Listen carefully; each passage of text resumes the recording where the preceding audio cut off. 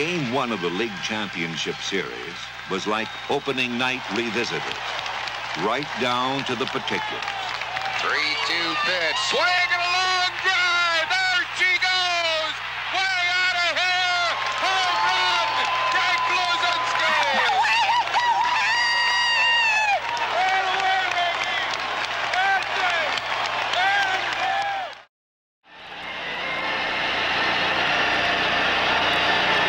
And now the ceremonial first pitch for tonight's second game of the National League Championship Series. The ball to be thrown out by the noted author, Mr. James Michener.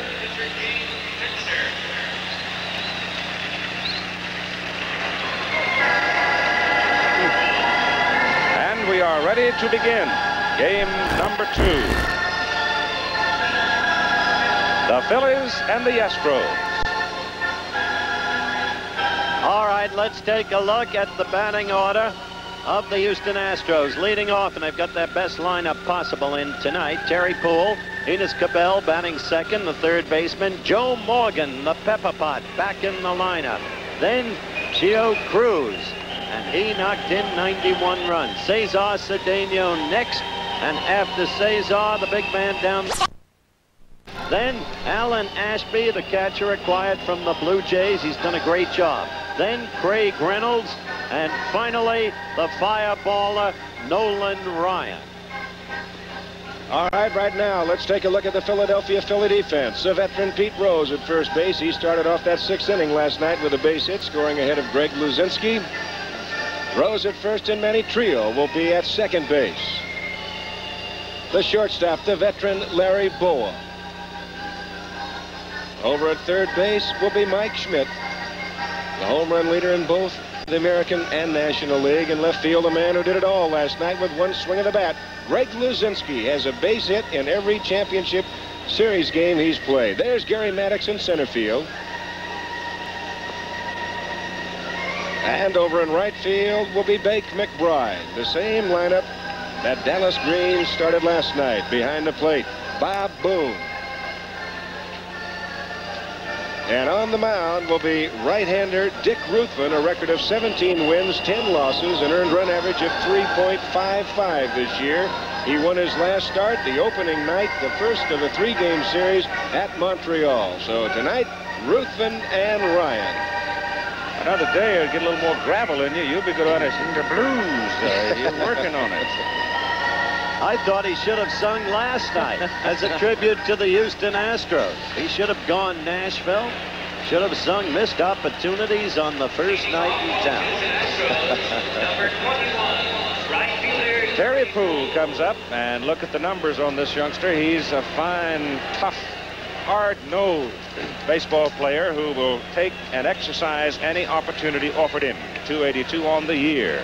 Ruthven, 3-1 against the Astros in 1980. Lifetime, going back to the time Dick was with the Atlanta Braves, 7-11.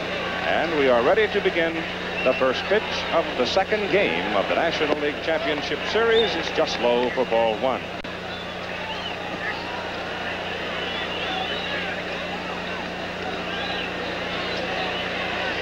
Larry Bowa sets it shortstop, and the pitch to Terry Poole is hit in the air down the left field line. Greg Luzinski comes drifting in, and you've got one out. I think we're going to see probably kind of the same game that we saw last night, and it's going to be keyed on Nolan Ryan. Ruthven is really not going to give up too many runs. He's had good success against the Houston Astros this year, a record of 3 wins and a loss and a fine 1.41 ERA overall. But it's going to be keyed on Ryan. If he can hold the power down of this Philadelphia ball club, it's going to be kind of the hunt, peck, and scratch type offense that Bill Verdon has with the Astros. Enos Cabell takes low. There's Kathy Cabell. Doesn't have a whistle. No. Went far enough. 1 ball and 1 strike. 17-10 on the year for Dick Ruthven, the most wins in his career at a single season, the previous high having been 15 back in 1978. He's had a couple of trips to the surgeon to have bone chips taken out of his pitching elbow. To the shortstop, Boa. 2 out.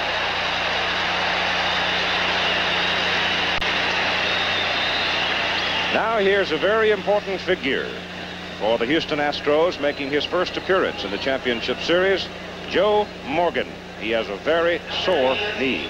Still, he says he feels like a different man tonight from what he was last night. Watching him take batting practice, he seemed to dig in there decently and to pivot well enough. Well, that was a big thing, turning on that leg and on that knee. He said it's okay, and boy, they need this little guy. He's had himself quite a September. He has really come on, actually, about the last 6 weeks of the season. Pitch is high. He hit leadoff much of the year.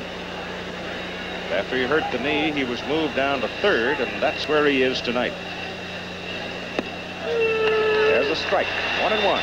He had an extra value, as Nolan Ryan pointed out in his talk with me earlier. Joe took some of the heat off Nolan with the big money bonus situation by joining this club, too. Ball is hit to center, sending Maddox back.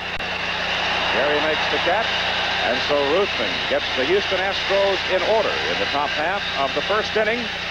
We'll see now how the Phillies fare in the bottom of the first against Nolan Ryan.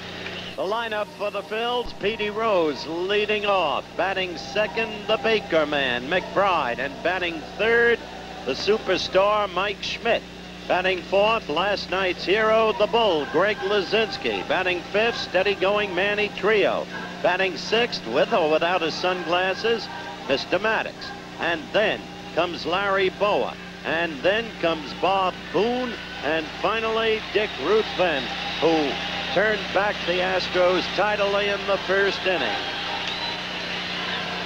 So defensively, from first to third, it'll be Howe, Morgan, Reynolds, and Cabell. The outfield from left to right, Jose Cruz, Cesar Cedeno, Terry Poole, and the battery tonight of Alan Ashby and Nolan Ryan. Ryan with a record of 11 wins and 10 losses and an ERA of 3.35 on the year. Ryan 1-2 against the Philadelphia Phillies this year.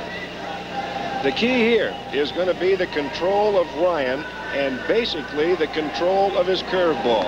If he can get his curveball over, he can be awfully tough. And that means that they cannot just lay back and lay on the fastball. So I think this game pattern for Ryan will set up very early. That stadium, an attractive facility here in Philadelphia. Pleasant place to play. A game of baseball is 330 feet down each line. It's 371 left and right and 408 in straightaway center. And coming to the plate to lead off for the Phillies is noted Pete Rose, who during the 1980 season had 5 hits in 10 trips against Ryan. Rose on the year hitting .295 left-handed and .254 right-handed.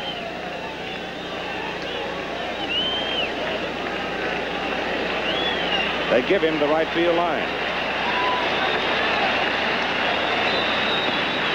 Strike from Nolan Ryan. Ryan's last start against the Dodgers, although he got beat 2-1 on Garvey's home run, he had a real good outing.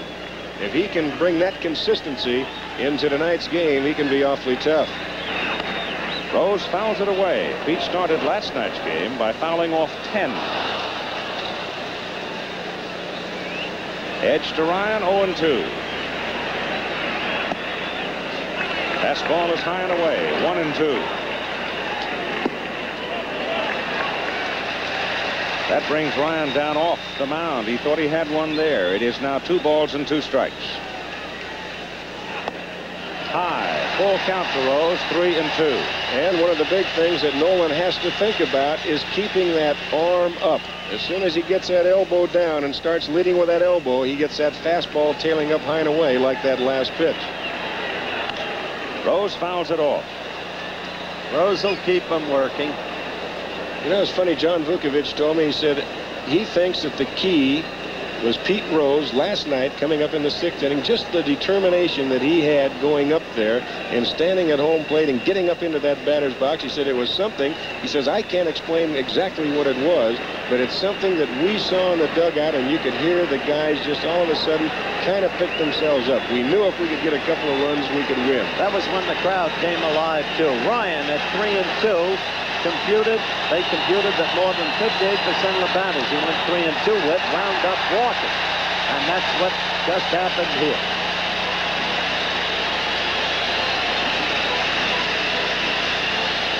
But, Keith, that was early in the season.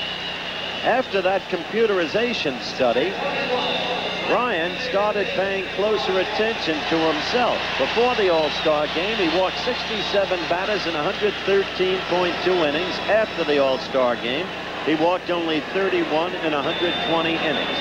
But he fell prey to the old habit here with Rose. Pete bounces off. Beck McBride up, takes ball 1. In the last 11 outings for Ryan, to give you an idea how he was able to cut down on his wildness, he averaged just about 1.5 walks per 9 inning, walking 12 in 74 innings pitched. That was then, this is now, and he's got a 2-0 count on Beck McBride. Now Joe Morgan is going to come in and talk to him. Ryan has good velocity. And you think that the little guy who right now you would have to guess that he is the captain of that infield, just more or less telling Nolan, come on, let's throw strikes. You've got good stuff. Let's make him hit the ball. There's no defense for a walk, and we've seen that already. Rose is at first, nobody out. McBride hits it in the air down the left side. In play for Jose Cruz, the left fielder. 1 out. Well, he got out of that. That could be a very big key right there. The main thing that you want to do, you want to try and keep the Roses and the McBrides off the bases, because all of a sudden, as Keith, as you said, you're looking down the barrel, you've got Schmidt and Luzinski, the 2 guys that can beat you with a long ball. One of the reasons Nolan's been 11-10, and he's been perfectly candid about this, he said, I had a rude awakening. It's been a lot of years since I was in this league, and I couldn't adjust to the batters that quickly. With 1 down and Rose at first, the pitch to Schmidt, strike 1. That'll change some thinking right there. The curveball for the strike. Now you just maybe you don't lay back on the fastball. And that curveball of Ryan's, when it's working, dives straight down almost.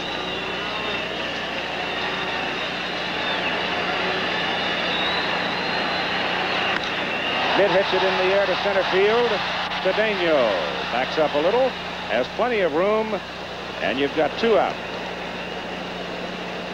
And there's a good heads-up play by Terry Poole right over there with Cedeno, because Rose was tagging, and on his way to second base, Cedeno, he couldn't lollygag around out there in center field. He had to get it back in, or Rose had been standing at second base. Here's the bull. Greg Luzinski, whose 2-run homer last night, put the Phillies on top. They went on to win it 3-1.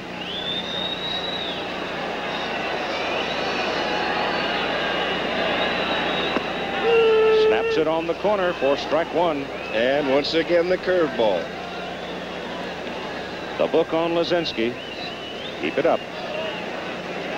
Well, they got the fastball last night just in a bad location. It was down and from the middle of the plate in. You heard Greg afterwards. He was looking for fastball. He got it, and he cowtailed it. 1 strike pitch. Too high and a little inside. 1-1. Love to see how fast Nolan's throwing his breaking pitch. There have been times when he's thrown that thing 90 miles an hour. That's right. 1-1 to Luzinski. There's another one's 1-2. There's Gene the Luzinski. Bulls lady, Jeannie Luzinski. The Bulls said they had their best night of the year last night. Absolute satisfaction over that home run. The fastball rides high to make it 2-2. Erased a lot of wounds with that one, Keith.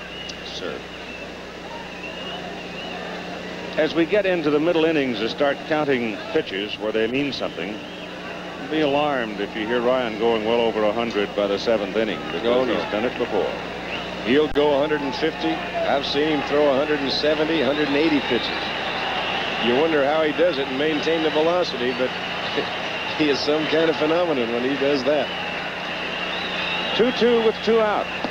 Swing and a miss. So he blows the fastball past the bull. Striking him out, Pete Rose remains on first base, and so we've played 1 at that stadium in Philadelphia, and we have no score. Our crowd was beyond 65,000 last night. Could be we'll have the same number tonight, or close to it.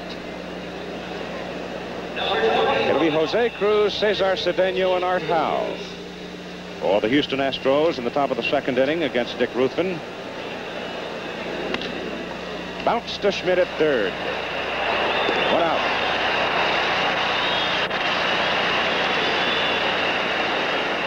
Ball was hit directly to Mike, but I'll tell you, Cruz goes to left field better than any left-handed hitter I think I have seen since Wally Moon had his field days in the Los Angeles Memorial Coliseum.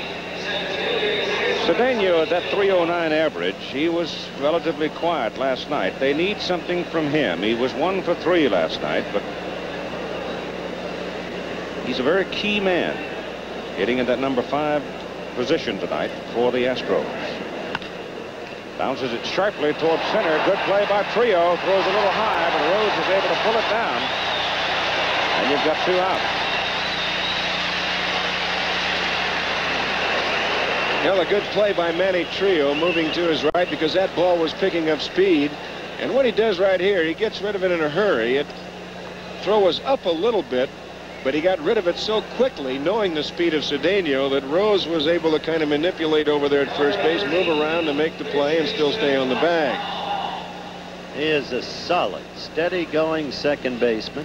He had a great night last night, despite the fact that he nonchalanted Woods' single into the only Houston run. Art Howe is up, takes low. He was collared last night, 0 for 4, and he had opportunities to produce some runs in the early going against Carlton. How's a gap hitter, and he rolls that on a check swing to the first baseman, Pete Rose, to Ruthven, the pitcher. And so Dick Ruthven's retired the first 6 Astros he's faced, and after 1.5 innings of play, there's no score. The bottom of the 2nd inning for the Philadelphia Phillies, it'll be Manny Trio, Gary Maddox, and Larry Boa to face Nolan Ryan. Ryan walked the leadoff man, Pete Rose. He got McBride to fly to left, Schmidt to fly to center, and struck out Luzinski swinging. Now let's see what he's got here in the bottom of the 2nd.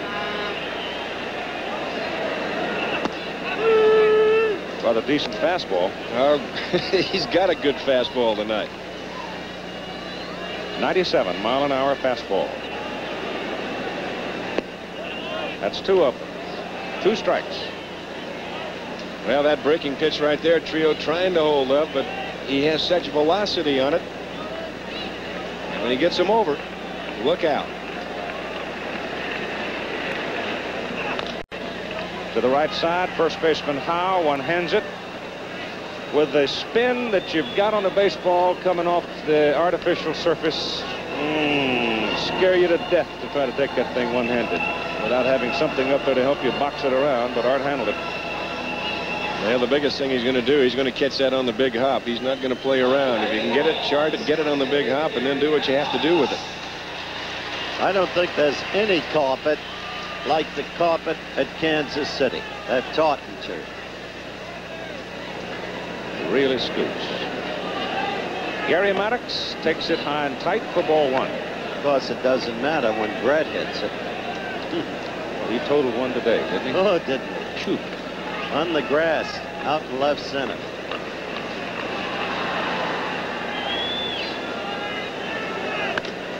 Ball is hit in the gap. The right fielder, however, drifts over, falls, and Terry Poole makes the catch for the 2nd out. Team moving swiftly. Very rapid pace. Pair of power pitches. Ruthven with the Phillies being the kind of guy who keeps the ball in play. Gets it over. Ryan started apparently erratically walking Rose, but has settled down since. Larry Boa, 259 left-handed on the year against Ryan. He swings and fouls it out of play, and defensively Enos Cabell has come inside the bag at third, in case Larry has ideas of rolling one there. Well, they'll bring everybody in. The outfield is shallow except for the right fielder Poole, and they play Boa to hit to the opposite field. And he's fouled his second one off on the left side. Larry is a slap hitter. He's the kind of hitter that you say, well, you pitch him away, you play him away, and that's exactly what you try and do and go by the book. If he gets a base hit the other way, why, you've still done your job. You made him hit it that way. If he hits a dunker over second base, he can run all night. That pitch is high. Well, with a count of 2 strikes, if he gets a pitch right now that he can pull and pull it over Morgan's head, then Nolan's made a mistake.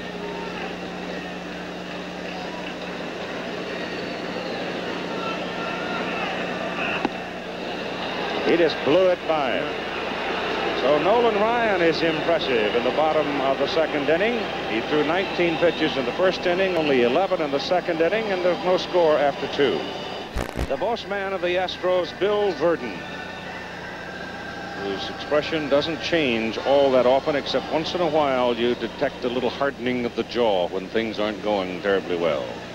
It's the bottom third of the order. Alan Ashby, Craig Reynolds, and Nolan Ryan. I might say that Nolan Ryan did hit a 3-run home run for Houston this year. Few others in that uniform can say that. Ashby, 179 left-handed, 277 right-handed. He did not play last night.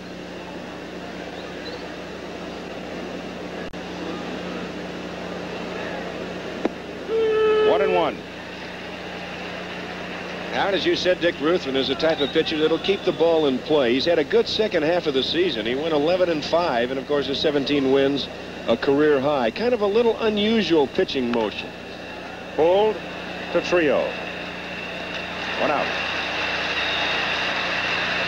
Philly manager Dallas Green relaxed last night after the ball game. Very good mood. Seemed easygoing today as he came out with his team. But inside, a tad of talk. Interesting thing about Reynolds, he didn't have a good night at the plate last night, and the batting average throughout the year speaks for itself. But just before the recently concluded Dodgers series,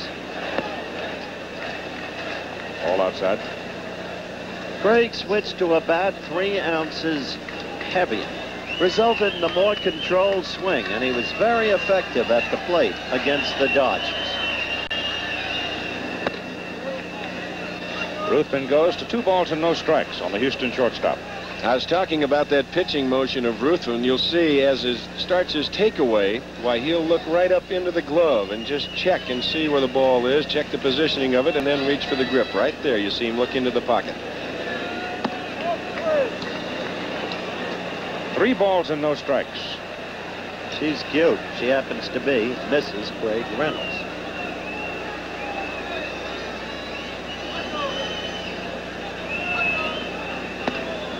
Ball 4.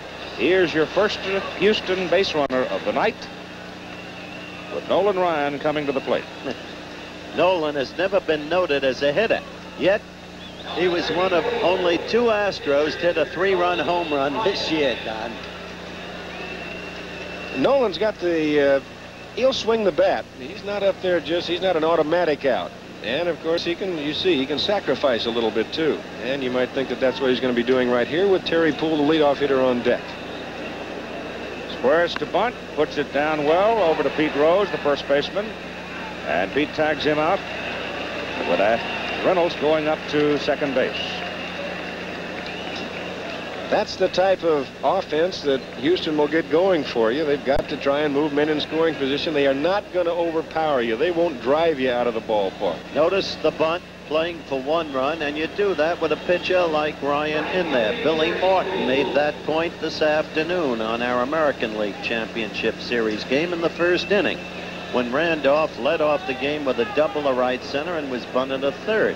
Al Michaels said, would you have done that, Billy? He said, yes, if you've got Guidry in there, it could be a 1-run game and Guidry can hold it. Ball is slapped to the left side, and Luzinski comes in, traps the ball. Reynolds turns, scores. Houston. Ball gets away, and Terry Poole will go to third. Astros jump into the lead, 1-0. And so the single produced the run because of the sacrifice by Ryan, and it all worked out. Here's a line drive to left field. Now Luzinski comes in. He almost makes a play on this ball as far as the catch is concerned. He traps it. Makes a good play right there. That ball gets by him, and that might be an inside the Parker. But the Bull comes up throwing. The throw is a little offline. Schmidt cutting it off all the way. Now the runner going from first to second, which was Terry Poole. He was stopping at the time. Schmidt threw off balance and went into right field with Poole moving on to third. So a base hit, an RBI, and an error on the third baseman Mike Schmidt that enabled Terry Poole to move to third. And here is Enos Cabell, who bounced to the shortstop his first time. Astros to the lead, 1-0. Inside to the Houston third baseman. Here's the throw by Luzinski from another angle. Now the throw is offline. You see in the background Cabell telling the runner to get down. Now Schmidt throwing off balance back to Trio and throwing it behind him. You see the runner. He was actually halfway between second and, or I should say first and second. Terry was dead. Oh, yes, he was. If he makes the throw, why, they got him. Breaking pitch. Cabell takes it. 2 balls and a strike. I was talking to Mike prior to the game. I said, where'd that ball hit you last night that Cabell hit? He hit a shot that staggered him. He said, I'm glad it wasn't over a few more inches. He said, I'd be eating through a straw. Feet on the ground, foul.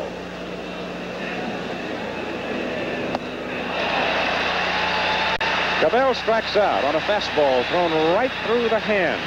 But the Astros get a run to take the lead 1-0, stranding Terry Poole at third. Kansas City beat New York 7-2 this afternoon to take the lead in the American League Championship Series. Game 2 tomorrow night at 8 Eastern Time. It'll be Rudy May for the Yankees and Dennis Leonard for Kansas City. Game 2 here on ABC. Bob Boone, the Philadelphia catcher. Dick Ruthven, the pitcher, and then the top of the order, as the Phillies with Rose will start the second time around against Nolan Ryan.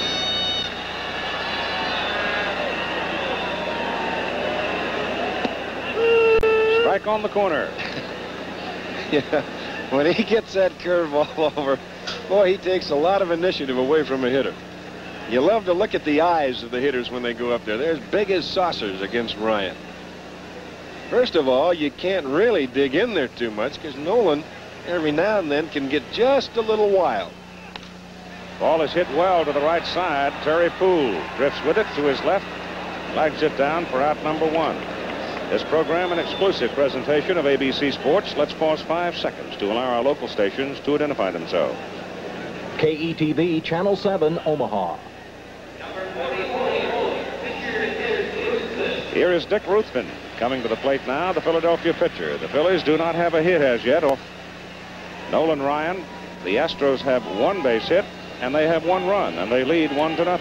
This fella's no chump at the plate either. .235 average. Fastball. Strike 1.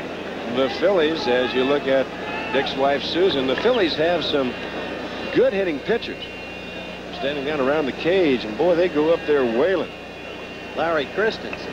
Yes, sir, and they work on it a lot. That's a strike. A little different, though, with this Texan out there. It really is. You talk about pure power. Remember that game he pitched against the Yankees in Anaheim last year in the twilight? He strikes out Ruthven. The ball squirts away, and Ashby will make the throw.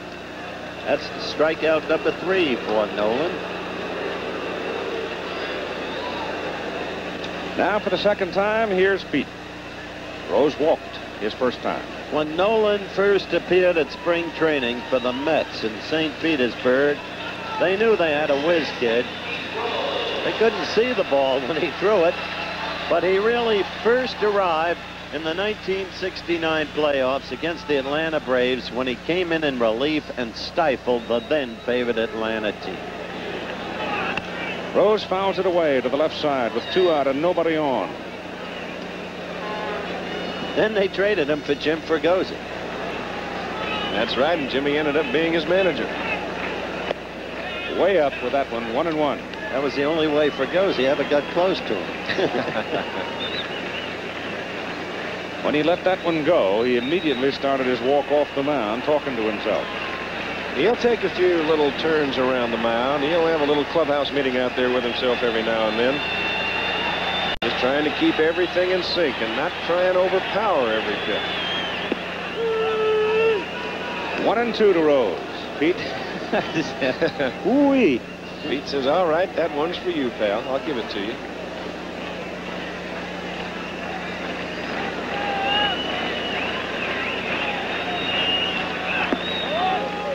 Just missed. 2-2.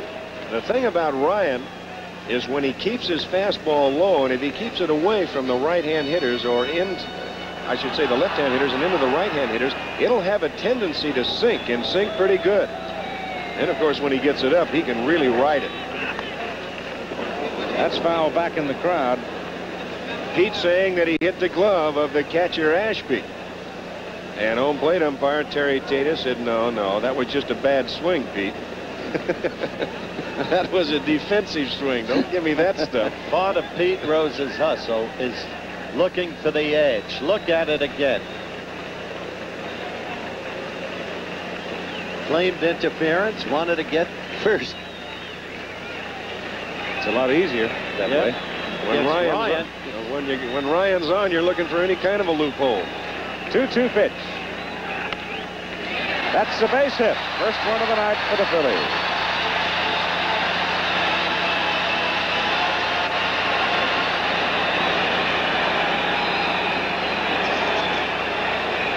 He's talking to Joe because Joe was riding Pete in the batting cage about, said your crouch is getting lower every year. They played together for so long and had so much success at Cincinnati. The crouch got lower this year. Petey hit only .282 and had 1 home run. Not normal Rose figures. Bake McBride. Strike on the inside corner. Bake's first trip. Fly ball to left field. Now you talk about unhittable location. That pitch was it, Mr. D. Yeah, Bake not too happy with that call, but that fastball tailing back in. There's Celeste McBride.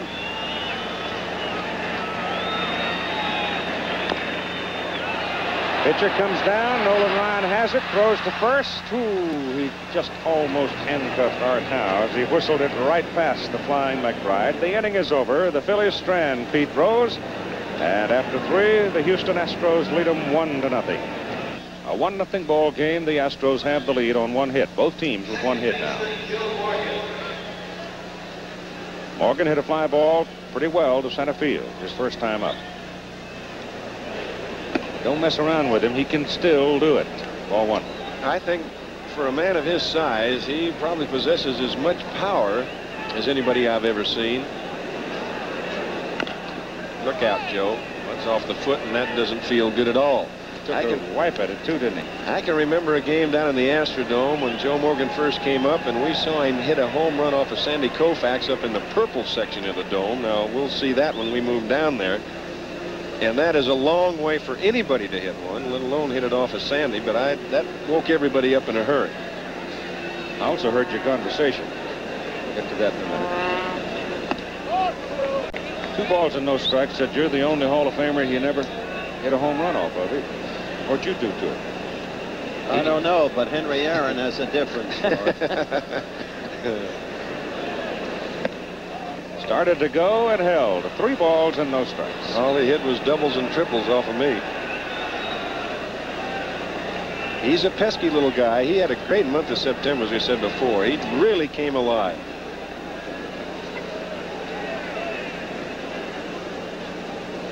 Got to be 3-1. He fouled one off, didn't he? Off his foot. Scoreboard showing 3-0. The pitch, low, and Morgan's aboard. Jose bounced to the third baseman Schmidt his first time. Morgan creeping away at first. And Cruz hits it high in the air again to the left side for Greg Luzinski. 1 out. The big thing that Houston was thinking about coming in here, of course, it would have been nice to win 2, but they're thinking if they can leave Philadelphia with a split, we're back home, and they play well in the Astrodome. Oh, do they? By the way, Nolan was pretty close to unbeatable in the Astrodome all year. It was on the road that he had his troubles. He was 3-8 on the road, 8-2 in the Astrodome. Thus the 11-10 mark. Cedeno. Fine play by Trio got him his first time up in the 2nd inning. To the shortstop, Boa. Morgan hooks into second base. He's out on the force play. Cedeno aboard at first. Now, he looked like he moved pretty well. Now, there's the case of having a man on first base. You take a base hit away, but Larry Boa got over there in a hurry. He knew he had just one play, and that was to get the lead man, get Morgan at second base. Larry moving well to his right, the ball coming up, and after that it's just get the lead man. So you've got 2 out with Cedeno at first and Art Howe at the plate, and he pops it foul back upstairs. Cedeno, big jump at first base, has to hurry to get back. And Bob Boone thinking along with Cedeno. He had a good jump, and I think that Booney jumped out a little quick because he was thinking about going. Now he sees him jump out, they pitch out, and Cedeno able to get back to the bag ahead of the tag. Well, let's see what happens here. With a count 1-1. Does the usual happen? There it is. Going. And it's fouled away. Again, Billy Martin made a point today. He likes, invariably in Major League Baseball, after a pitch out, you'll see the runner go on the next pitch. You know that, Don. Well, that's true, and there's But no reason Billy, you shouldn't pitch out 2 times Of course, in a 2 row. times. And as a matter of fact, Warren Spahn used to do it 3 times in a row. Do you remember? I've seen Spahny do that. I've seen Robin Roberts, pitchers with good control. There's no rule against it, and you may as well. If you know you can get the ball over the plate, go ahead and pitch out 2 times, and I have seen it 3 times. You're right. Does not go this time, and the pitch is high. Well, there's a little change of pace right there with a count 1 ball and 2 strikes. They can play around with a pitch out, and that time Cedeno just taking a normal lead and watching the pitch.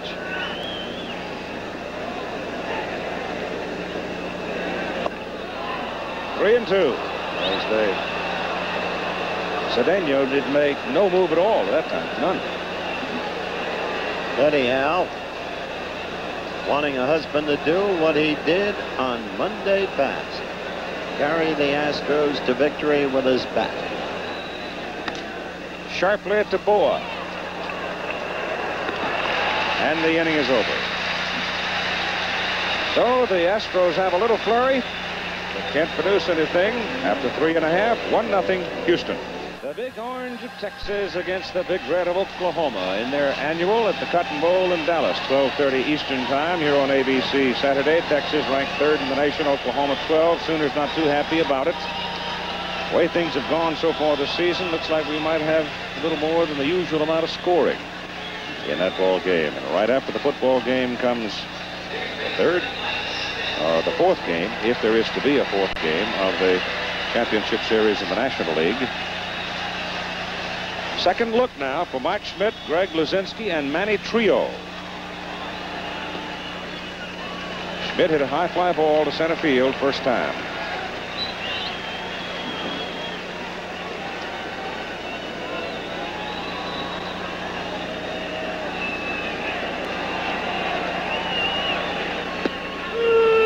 Breaking pitch is in, 1-1.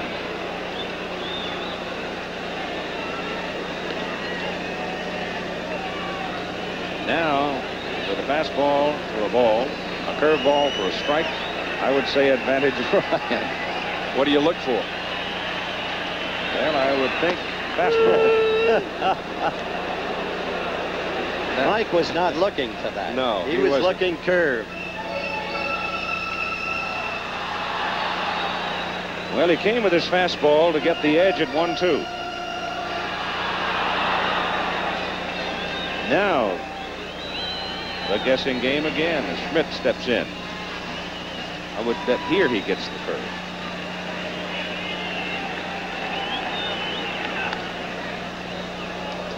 And lose again. Yep, he brought it up and in, trying to move that ball inside. That center field camera we talked about last night, the positioning of the feet of Mike Schmidt. He's moved back off of the plate as you look at Pete Rose down in the Philadelphia dugout. But Mike has moved back off of the plate, and it's quite noticeable if you can think back and picture his old stance. Look at that right foot. He's well back. Ryan that time was trying to move that ball in. Now they'll go away from him. And he fouls it away again.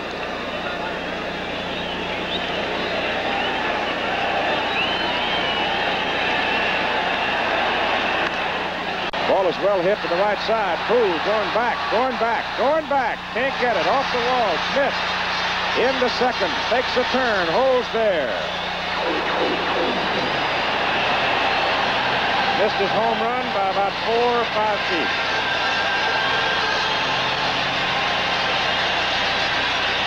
Well, it's interesting that they never really did come back with a breaking pitch. They had it established, but they come back with a fastball. Now Ryan gets it up over the plate, and Schmidt able to extend those arms, and he just about hits it out of here.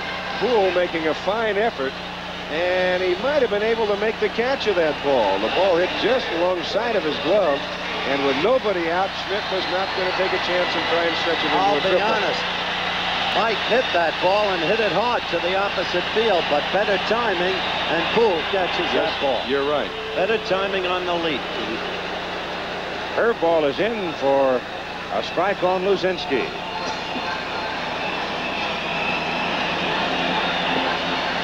So he starts Greg off with a curve. Down the right side. In there for a base hit. Extra bases for Luzinski. Mike Schmidt comes in to score, and we're even at 1. Ball gets away. Backed up by Cadell.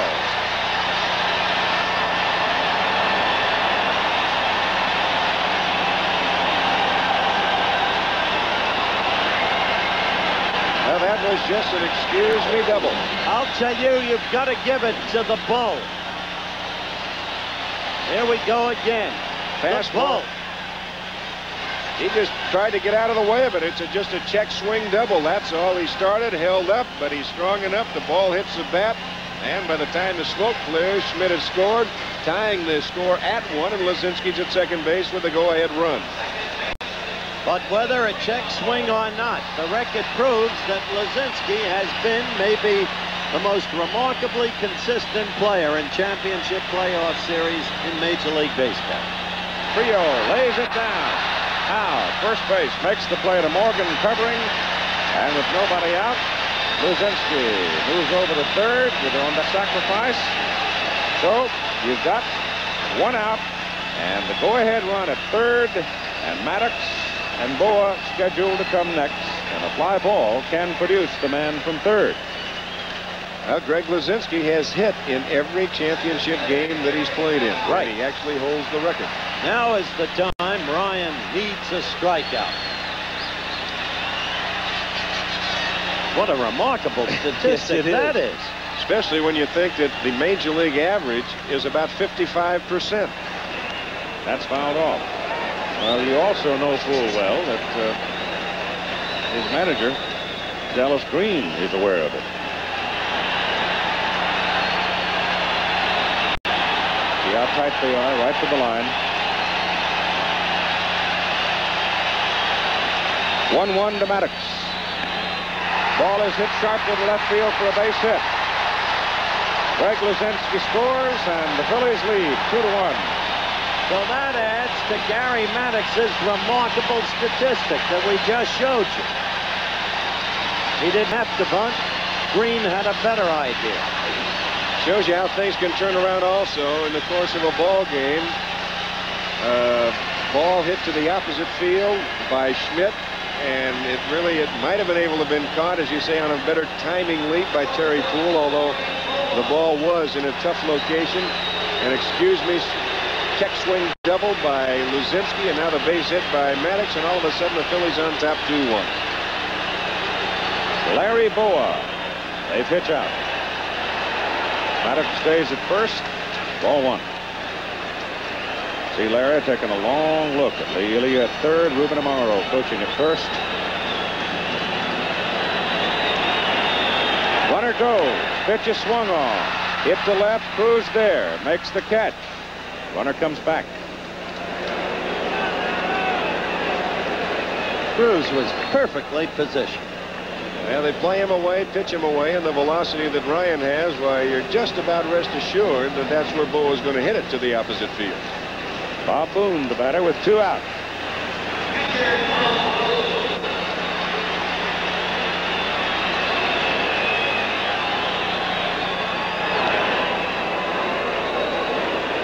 Trying to keep Maddox tidy at first. You got to keep an eye on Gary. He's got a pretty good lead. He's well out on that carpet. 23 base runners have stolen off Ryan this year and his catchers. And Maddox is running, and the throw to Morgan, and he's out. Well, we'll have to have another look at that one. Now, Doug Harvey said he got him up on the back of the shoulder, back of the neck before he got to the bag. Ashby had something on the throw.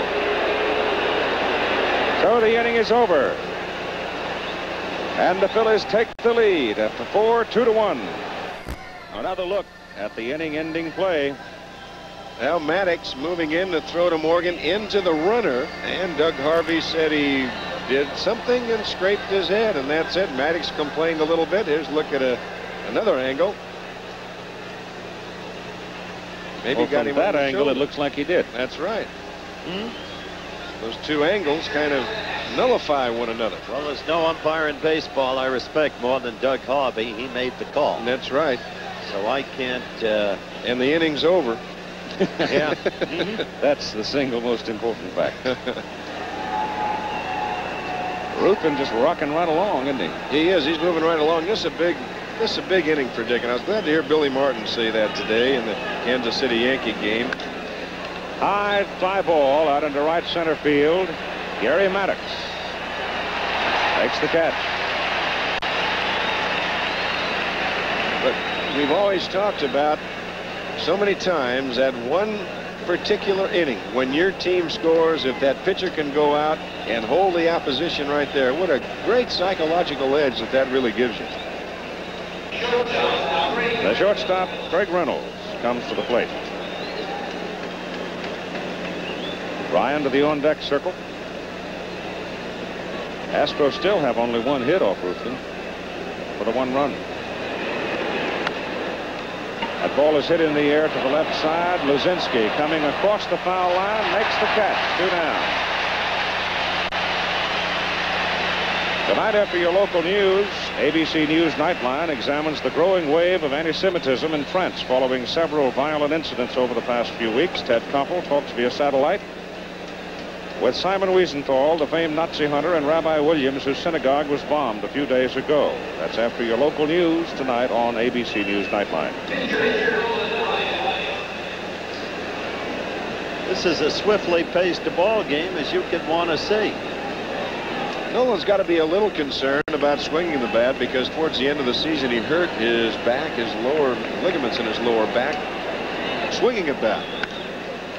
Ball is hit well down toward the right really field corner, and it is a foul ball. I tell you, that ball had carry, Keith. Yes, it did. It's 330 down the line. He hit it 328. At old Ebbets Field, that would have been fair in a home run. That's right. Our good friend Harold Pee Wee Reese is here tonight. He can remember some he hit that stuck in the screen. Ryan fouls it off again. This one goes upstairs. Strike 3. Ryan started to go. The breaking pitch dips in. And so in the middle of the 5th, it's Philadelphia 2, Houston 1. Booney has struggled some this year with coming off surgery on his left knee. And he has to spend some time every day stretching the thing before he can go out onto the ball yard and do his job. Nolan Ryan pitching to him, goes low for ball 1. This is an important inning for Nolan. He must reestablish his ability to dominate. Suddenly left him last inning. 1-1.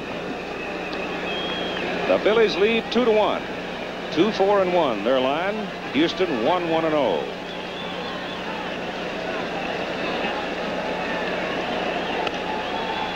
The shortstop, Greg Reynolds, slings it over to first for 1 out. That was not as easy a play as it looked, Don. That ball bounced up into him. He didn't expect it, and it played him. It did. It came up on him just a little bit, but Craig was in front of it and able to move the hands up to make the play. Ruthven, who struck out swinging. The Philly pitcher comes up. These two teams travel tomorrow, resume Friday afternoon at the Astrodome in Houston. It'll be game number 2 tomorrow night at 8 Eastern time for the American League teams, the Yankees and the Royals. And the fastball is on the corner for a strike. Well, it'll be easy for you to go from Houston to Dallas for the Oklahoma-Texas game. You plan things well, don't you? You look at the last 2 years and you wouldn't say that.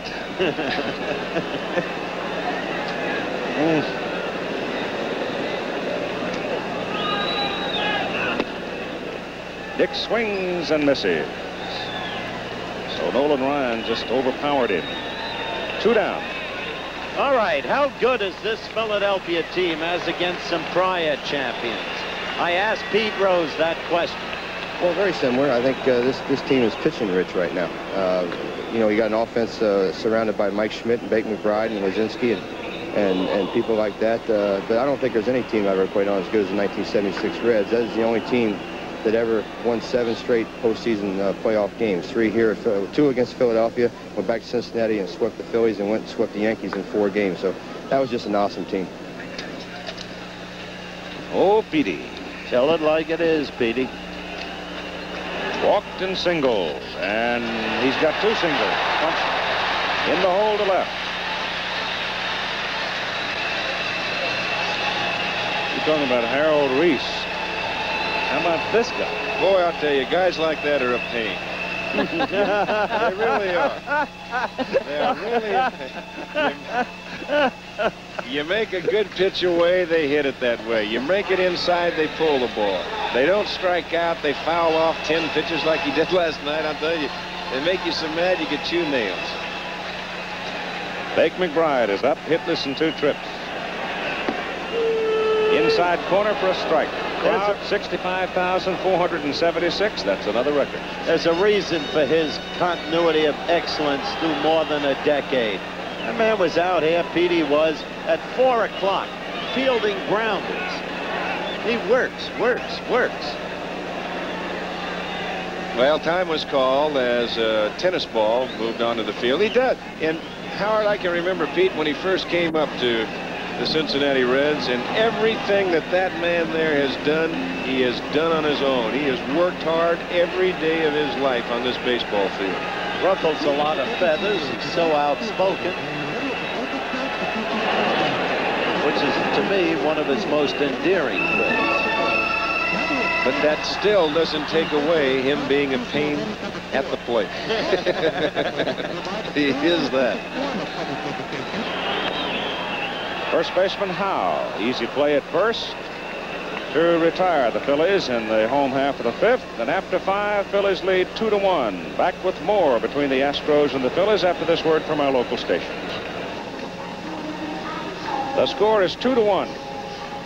Philadelphia leads Houston as we go to the top of the 6th inning, and it'll be the 3rd time around for the Houston batting order with Terry Poole coming up in a best 3 out of 5. First team to win 3 wins the National League pennant. Philly Fanatic finally get out a sign out there on the board says even Howard likes the Philly Fanatic. What was that? Did you see that sign out there?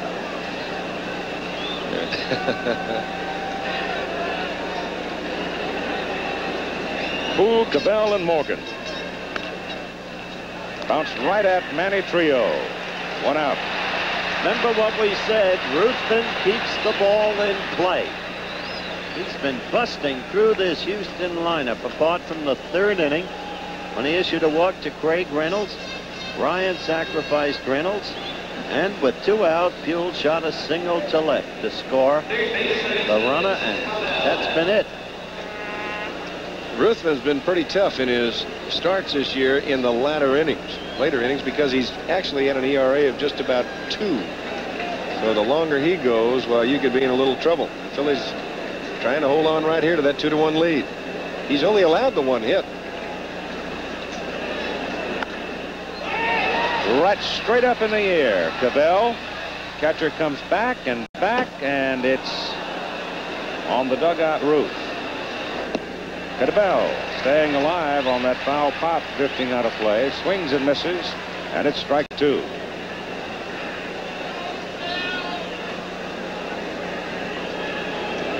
Now that's an interesting statistic too on our friend. That's not bad whatsoever. No. Enos strikes out. That was a feeble swing. Defensive. Incidentally, Reggie had a difficult day today in Kansas City. Seemed to me he was swinging defensively against Gura. Larry Gura hit some excellent spots on him too. There is Mrs. Morgan.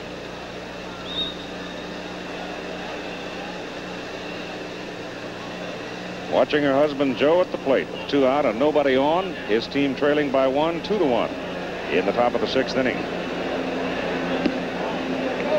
Just low. The Philadelphia pitching situation is very orderly. It's rested. They've got the people where they want them. And you heard Pete Rose say that this is, in his mind, a pitching-rich club. Well, the pitching matchups for that Friday game will be Larry Christensen and then Joe Niekro. Now, you just saw that Joe is hitless in his last 14 at-bats. That's because he's been hurting. 3 balls and no strikes to Morgan right now. He has a way of coming through, just as Pete Rose does. Pops it up, and it's not a play foul. That's interesting. Burton gave him the go-ahead behind a run. 3-0. Right. He's going to take one shot at him. I like that kind of manager. Well, you're not doing anything. You've only got 1 hit. But you manufactured the 1 run. Burton's a remarkable man. Morgan checks on 3-1 and takes it. And walks for the 2nd time. I say that, Keith, because of Billy's determination to become a manager. What he gave up to become a manager. The man who figures centrally in that story, and perhaps we can take a look at Billy in the dugout, is a man named Bing Devine, as the shoe is fixed. His chain shoes. He does. He has his spikes on the back foot, and then when he gets on the bases, well, he'll put on. They're both the soft sole type shoes right now. But he'll use the spike shoe on the back foot to get a good toe hold. I can't tell whether Pete's giving him the business or not. He's saying, what is this? Changing your wardrobe out here in public? That's kind of a dangerous place to have I wouldn't want him to slide. Now that's on the back of Bobby Lillis. If he slides, he's in trouble, and we've got a scoop. Just means sitting down. It's a dangerous place to have. That's right. I remember when Mr. Rickey thought he had another Pee Wee Reese in Bob Lillis. You remember? Yes, sir. Out of the University Bob of came Southern up California. to the big leagues. It didn't take long to discover he would never be another Pee Wee Reese. Joe Morgan edging off and draws a throw from Ruthven. Joe trying to make something happen here. Billy Burton. There he is. He had 2 or 3 years, good years left as a player. Keith, he was making $55,000 a year for the Bucks. But he knew he couldn't play forever, and he wanted to become a manager. He spoke to Joe Brown, then the general manager of the Bucks. Joe said, we'll make you a manager. We'll start you an A ball. Bill thought he could go higher than that. We'll finish the story. Cruz looks at it, and it's 2 balls and a strike to Jose. And so he got permission to call Bing Devine, then running the New York Mets. And he called Bing, and Bing gave him a job as manager of Williamsport. And he went back to about $15,000 a year of his own volition, all 3. After serving as manager at Williamsport, he rejoined the Pirates as a coach, but he was destined to be the manager that he became, and now he's one of the best in the business. He's a remarkable fellow. Ruthven has gone to 3-1 on Cruz, having walked Morgan. Joe's going on 3-1, and the throw, and he's safe. Then it was ball 4, and the throw really actually meant nothing. Booney thought he might have had a strike, might have nipped that outside corner, so Joe going down there for not, but he does not know whatsoever because the play is in progress. Pitch was Morgan close. running. It was close. Booney thought he had it. He might have jumped up just a little too soon and blocked the vision of home plate umpire Tata. Now the Astros have the tying run at second base, the go-ahead run at first base, and you'd have to say they've got a man that they want at home plate in Cesar Cedeno, but as yet he has not done anything in this playoff series. That's true, but this is the way the Astros come back and suddenly strike. First evidence of loss of control, unusual for Ruthven. The poise of Ruthven now being tested some as he walked Morgan. He walked Cruz. Ruthven taking his sweet time, letting the pressure build on Cedeno. The 1-2 pitch to the hole. Boa deep, no play, Saved a run. Yeah, there's a good play by Larry Boa, moving deep to the hole, and as you say, Howard, that did save a run. Larry got an excellent jump on this ball. That was a high bouncer, and that enabled Boa to get to the ball. Larry's had a little bit of a bad back, and that is what has been a little of his problem, trying to move to his right. But right there, he saves a very, very big run. Morgan at third, Cruz at second, and Cedeno at first for Art Howell. He's had some shots so far in these two-game series, and he hasn't been able to really manufacture anything yet. Whoa, that's a bullet foul. In fact, he was the key out man as we look at the runners. Morgan at third, Cruz at second, Cedeno at first. Astros have only 2 hits off Ruthven. Check swing foul, and now it's Howe's turn to walk around and lecture himself. Dickie Knowles is up throwing, and Kevin Crochet. We talked about Boa having that bad back. Actually, it's a bruised rib. He got in a collision with Dave Parker, and he is really actually taped from the waist on up. He's kind of like a little bit of a robot out there. Ruthven against Howe. 2-strike count. 2 out, and the bases loaded by the Astros. Oh, good looking.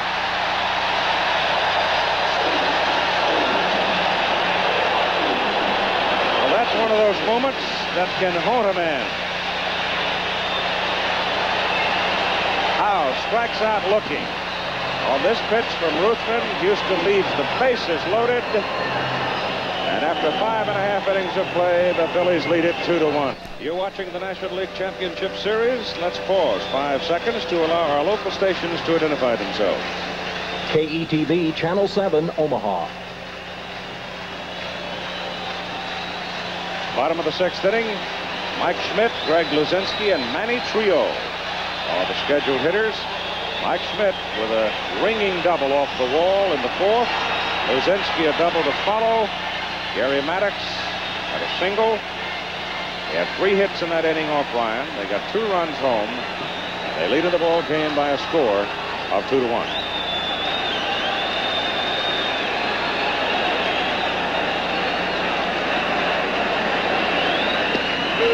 Ryan starts him with a breaking pitch for a strike.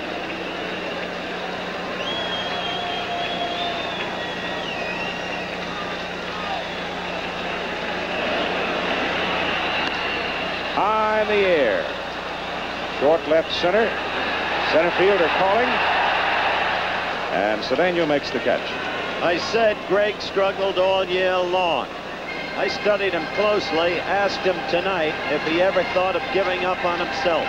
So I think a lot of this game's mental. There's no question about it. And I had maybe 450 ideas given to me on how I should hit, how I should approach hitting. And like I said, a lot of it's mental. And to be able to come through in the last game in Montreal and get a couple big hits for the ball club, and then again last night, I think mentally it's given me a big lift, and hopefully continue on to have a good series.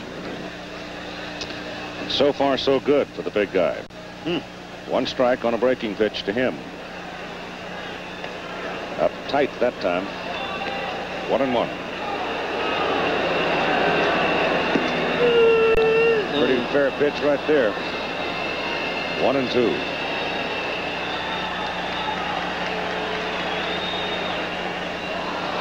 He got him. Strikeout number 5. After watching Ryan for so many years, I just firmly believe that times that he can handcuff umpires too. And I've talked to certain umpires, and in a course of a game, and especially if Nolan Ryan does not have his real good control, and all of a sudden that catcher starts bouncing around back there, that's what really gives him trouble. But they say, hey, that big man throws too hard at times. We're going to miss some pitches. Manny Trio with 2 out. Fouls it away. Left field, base hit. Right on the button. Now that one hung, John. He got the pitch up, and Trio just stayed right on it.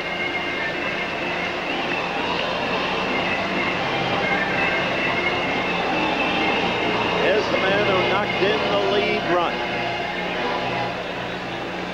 Gary Maddox, single and 2 trips and an RBI. Right now, a very big one.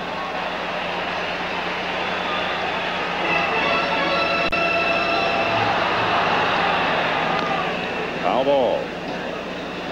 Watching the Houston Ball Club tonight, they look just a little down. They look as though they're waiting for something to happen, but nobody yet has taken the bull by the horns to make things happen. Look out. Throw to first, hits the umpire, Bruce Fleming. I'll tell you, it's not going to hurt Bruce.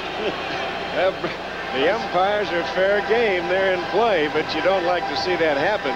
I'll tell you, Brucey, I said last night, he's like the guy who was the last draft choice of the Baltimore Colts in 1970, Don Nottingham, who later gravitated to the Miami Dolphins and proved to everybody he could play football. Same kind of build.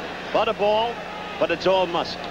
By hitting Fromming, though, it keeps the base runner at first base. Otherwise, Trio is moved around. He might have gone all the way to third. I'll guarantee you one thing. Bruce is hot. He probably is. Get somebody down in that Philadelphia dugout, you know, he's yelling out at him, move around, get out of the way. Gary Maddox is the hitter with 2 out. Manny Trio on first base. Maddox having knocked in the go-ahead run. Rose looking on. It was Maddox last night who took the considered risk and moved from second to third and eventually scored the 3rd run of the ball game. Gary swings and misses and strikes out. That's number 6 for Ryan. The Phillies are turned away after 6 innings of play at the vet in Philadelphia. 2-1, the Phillies lead. The good-looking quarterbacks in that football game on Saturday. Donnie Little, who's closing in on a whole lot of records for the Longhorns, and J.C. Watts for Oklahoma. We'll have it for you out of the Cotton Bowl in Dallas. What'll be Alan Ashby, Craig Reynolds, and the pitcher spot? What if you get an 80-40 score? I'll be tired when I get to the dome. Smith and Zambito in the Houston bullpen with the pitcher spot coming up 3rd in this inning. Ruthven delivers, and Ashby hits it a mile high into right center, and it'll be Bake McBride. 1 out. There's the bullpen. The right-handers, Smith and Zambito, the lefty. Philadelphia bullpen staying busy behind Ruthven. You have Ron Reed, the right-hander, and Kevin Sauché.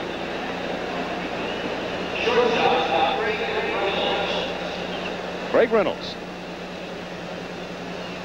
Ryan has come out to the on-deck circle. It wouldn't surprise me if Reynolds makes an out that Bill Verdon lets Ryan hit. That's right. And he'll put all of his cards on the 8th and 9th inning with the top of his order coming up. It's really a manager's dilemma right now when you get a man pitching like Ryan is, or Ruthven, and all of a sudden you get to a position where you have to use a pinch hitter for him. Here's the difference between the designated hitter and as in the American League, and they don't have it in the National League. That's fouled away out of play. There would be no choice whatsoever. There wouldn't be any problem if you're in the American League, because you've got the extra man in there. But now you put yourself in the manager spot. Do I take Ryan out or do I leave him in? To the right side, down the line, Rose to the pitcher, Ruthven. They get him. Nice timing on that play. And he's going to hit. Well, you look at it again. Pete's got to stay back, and he's got to play it on the big hop. Now, Reynolds hustling hard down the line, but Ruthven getting over there. A nice underhand toss by Rose, and they just do get him. And as I said before, Ryan will hit.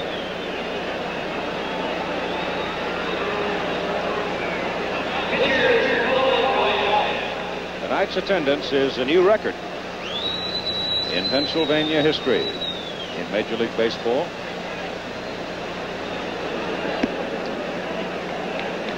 And the pitch is outside and low for ball one. 2 balls and no strikes. They give Ryan left center. Last time up, he almost punched one out down the right field line. 3 balls and no strikes to the Houston pitcher.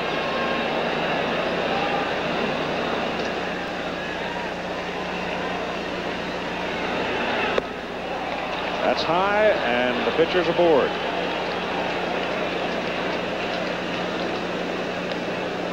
You know, it was in this very inning last night that Kenny Forsch made the mental mistake that cost them any last opportunity for the game. Herm Starrett going to the mound to talk to his pitcher. Off day tomorrow for these two teams as they travel to the Astrodome in Houston to resume play. Meantime, second game of the American League Championship Series.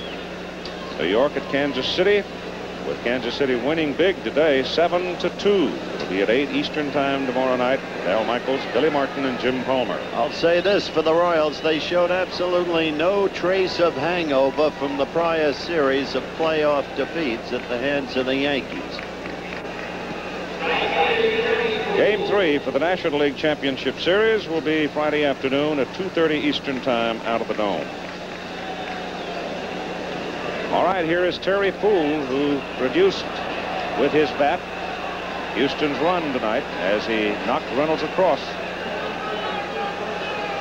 And in the late innings, Maddox, who plays a very shallow center field. Gary has moved back. All the outfielders are back now. Ruthven bins one, gets a strike, 1-1.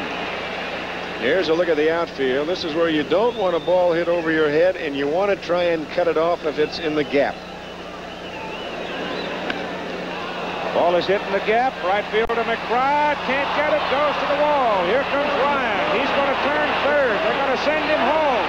The throw from Trio. He's in there. The ball skips to the backstop. And Poole goes to third, and we're tied at 2. Well, there were all kinds of things happening on that particular play because Nolan Ryan almost cost himself a run. Exactly. He was watching the ball. Right. He turned and looked at the ball as it went to the wall, and he should have been running. And that's what made the play at the plate possible, and they would have had him. Yes, they would have, because you've got a strong arm in Manny Trio, except it's short hops Boone, and they've got the play on Ryan if that's on a long hop. It was a great attempt by McBride. He just about caught that ball. That ball trying to hook back at him. And he almost made a super play. Here he comes moving over to the alley, and this is just what we talked about. You don't want that ball to go to the gap. I don't know whether he got a glove on it or not. Looked like he might have tipped it. Just a little bit. Here's Cabell. Enos is up there, having struck out swinging his last 2 trips against Ruthven. And we're tied now at 2-2 as the Astros try to fight back in the top of the 7th inning. Fly ball hit to the right side. McBride makes the catch, and the inning is over. It was a double and a run batted in for Poole. He moved to third on the throw, but the Astros have tied the Phillies at 2-2 in the middle of the 7th. Well, here is what we were talking about. Nolan Ryan looking at that ball in the alley in right center field. He's looking at the ball. Now what that does, after he touches the bag now, he takes a very wide turn around second base. He is running way out, way too far. Now look at the way he comes around third. He's way out of the baseline. He doesn't have to run that far. Takes a wide turn around third. He's doing everything in his power to get thrown out at home plate. Exactly, and that's what made the play possible had the throw not been errant. Now you get a test and see what kind of shape Nolan Ryan's in. That's exactly right. That's right. He has always been a great conditioner. Very good point. Well, he's been through a major conditioning program since he joined the Astros, thanks to Dr. Gene Coleman, the Astros Director of Physical Conditioning.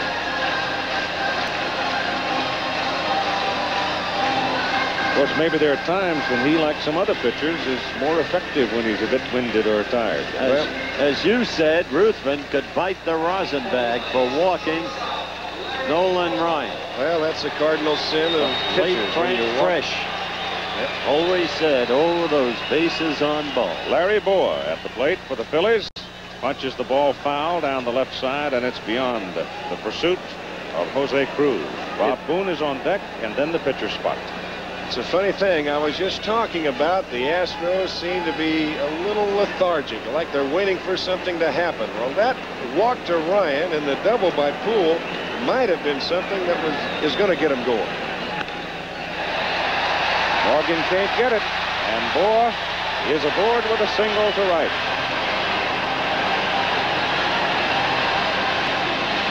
That's the 7th hit Nolan has given up. Now Burden will have action immediately in the bullpen. There's Tug McGraw on the Philly side. McGraw on the Philly side. It's like Gordy Platson for Houston. Zambito was up some time ago. Well, right now you've got the pitcher spot up next, and you've got to figure Bob Boone to sacrifice. Boone puts it down the right side, gets it past Ryan. It's going to be a base hit. The shortstop has to come all the way over to make the play because Joe Morgan had broken the cover of the first base bag. The ball went right between Ryan and Howe. Perfect bunt. Well, there's an AstroTurf bunt right there. 9 times out of 10, that's going to be a double play. He tries to push it to the first base side. He actually just gets it by Ryan, and now all they can do is run it down. If Nolan comes up with that ball, well, you've got your chance for a double play. But if, well, that's a big word. Ryan charging in right off of the mound, which is the proper place for him to go. You've got Howe coming down the line at first. You've got Cabell coming down the line at third. So you've got all the corners covered, except Booney found the hole. Here's the man that produced the insurance run for the Philadelphia Phillies. He and Maddox. Maddox went from second to third with a stolen base, and then Greg Gross fought off a pitch inside, dumped it in left field for run number 3 of the ball game last night, and he will come out and hit for the pitcher. You've got to figure that Dallas Green is just about, he's got to think in the back of his mind he wasn't going to go too much farther with Ruthven anyway. Otherwise, he would have Ruthven up in a sacrifice position here. Now it's going to be interesting to see what Dallas wants Gross to do. The Astros still look for the sacrifice, and Cedeno, he is awfully shallow, and look at the gap in right center field. He hits it to right center, it'll go to the wall. There's no way in the world they could run it down. And the first pitch is ball 1 as he had gone up the bat handle. Now watch this. There's the outfield. There's Cedeno slightly in left center. The deepest man is a right fielder, Terry Poole. Now, with Ryan behind the count, Green's liable to turn around and change his mind. Nope, he's up to bunt, and the pitch is high and away. 2 balls and no strikes.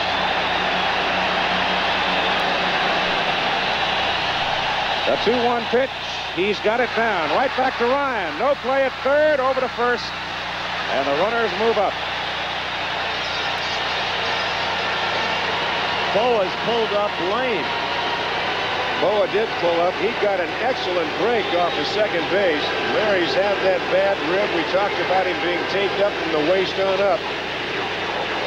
Ryan got off the mound in a hurry, but Boa had such a good jump he had no play at third. Nolan started to go that way and then saw that there was no use. Bill Verdon going to the mound. Now watch the jump that Boa gets. A little running jump. And he's going all the way as soon as the ball's on the ground. Ryan has no chance whatsoever. He starts to go into the slide. And it appeared that he might have just pulled a little something. He's playing there out there ouchie anyway. Smith and Zambito in the Houston bullpen, and the Astros have a camp meeting on the mound. And boy, you've got one of the toughest men standing at home plate that you'd ever want to see. Just the man that you would want up, that Dallas Green would want up, the contact man.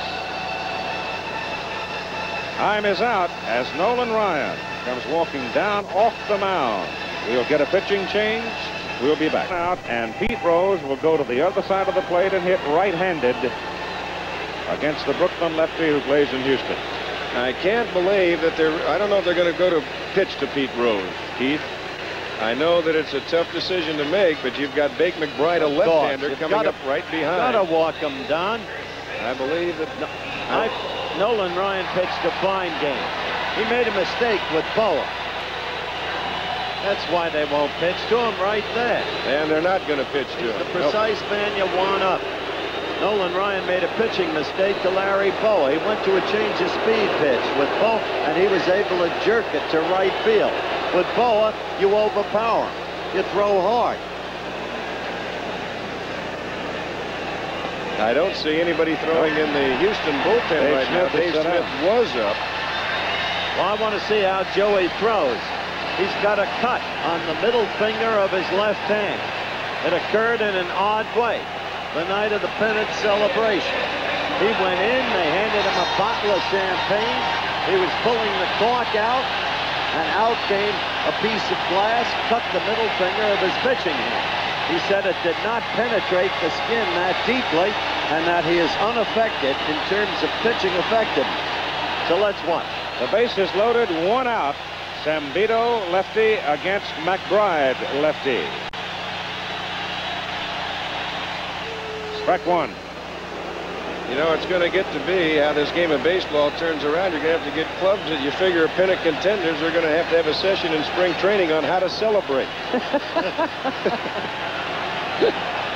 Well, in Brooklyn, we never opened bottles of champagne.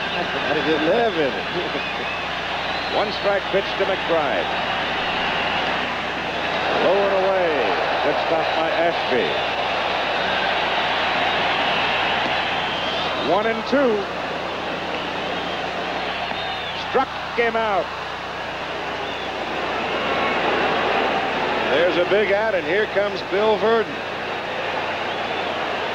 There's a right-hander in the Houston bullpen that figures to be Smith. You've got Mike Schmidt now to the on-deck circle. A right-handed hitter. It's a 2-2 ball game. You have Boa at third, Boone at second, Rose at first. Zambito comes in and strikes out Bake McBride. And Dave Smith will come out of the bullpen, a right-hander for the Houston Astros. Maybe the cut helped him, Keith. So time is out. We'll be back in just a moment. Smith, since the All-Star break, 6-3 with a 1.55 earned run average and 9 saves. Last week, bothered some with a pulled muscle behind his right shoulder. He has only pitched one time in the past 11 days. Yeah, but he's been amazing. He was only a starter in the minors, and yet he's been so impressive as a reliever. He is outside to Mike Schmidt with his first pitch. You have Boa at third, Boone at second, Rose at first. But right now the contest is between the pitcher and the hitter over that 60 feet 6 inches.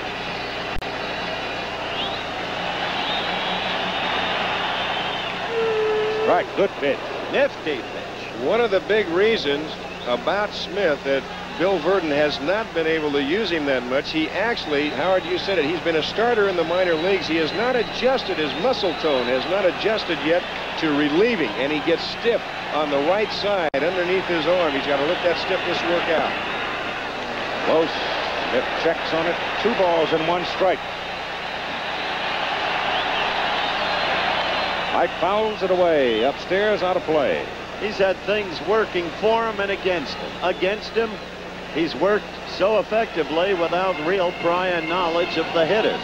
For him, the hitters, he's been strange to them. Well, he uses a forkball as a changeup. He's got good motion with it, and he'll throw it at any time. Right now, he's looking probably for the biggest strike 3 that he's had in his young career. He'll nice settle for a fly right ball. there. For an out, you're right. There it is. Quick call. Oh, That's did he the fool fork him? ball. He got him with a fork ball. Mike does not like the call, but the Phillies are turned away, and everybody that roots for Houston can take a deep breath on that one, I'll tell you. Whew. Well, here's that final strike against Mike Schmidt, and the youngster Dave Schmidt. The off-speed pitch, and there's the fork ball, and Schmidt is fooled, and that is a strike. Boy, how can you be that young? What, 23 years old?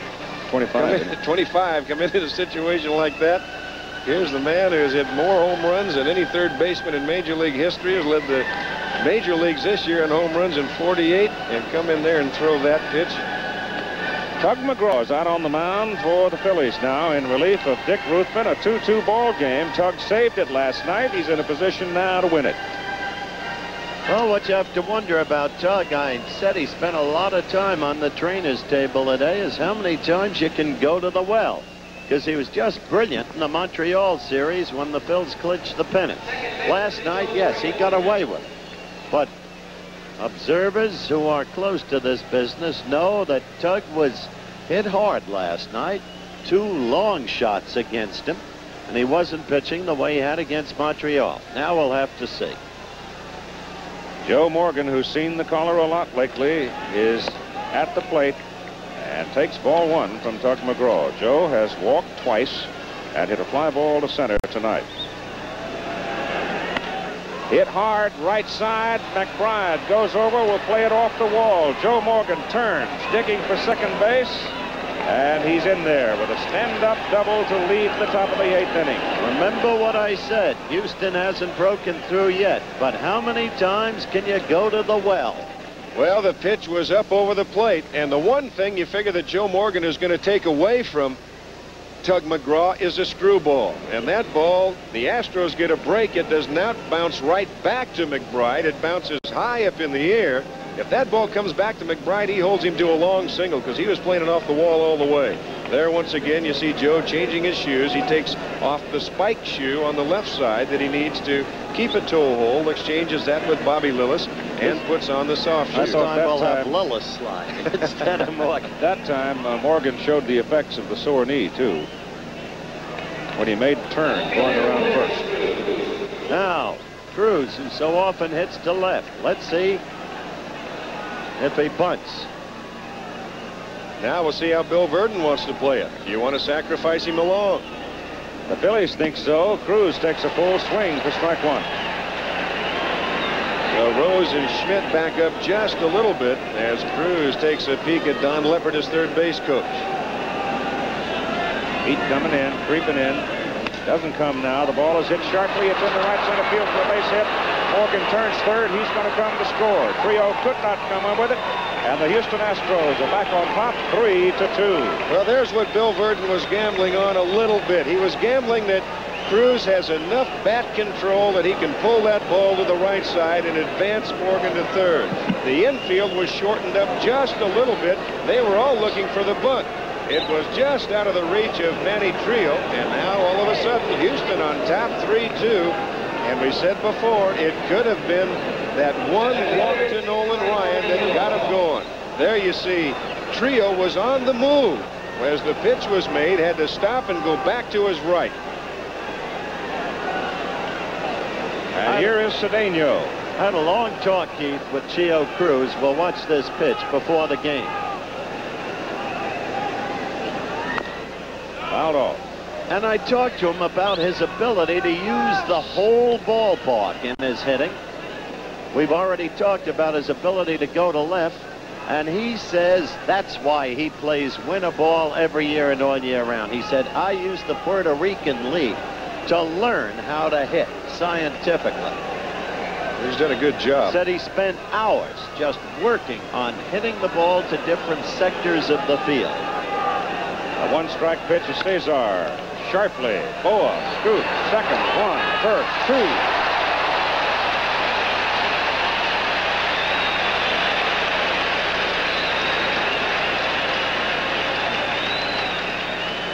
That's one of those artificial turf balls with eyes that work for the defense. That ball was hit like a shot. It was hit hard, but Bowl went over, just made the routine play, a nice little flip, the Manny trio, and they double him up with ease. Larry moving well to his left. That ball right there. Now the nice little toss right about eye high to shoulder high to Trio. Art Howe takes strike one.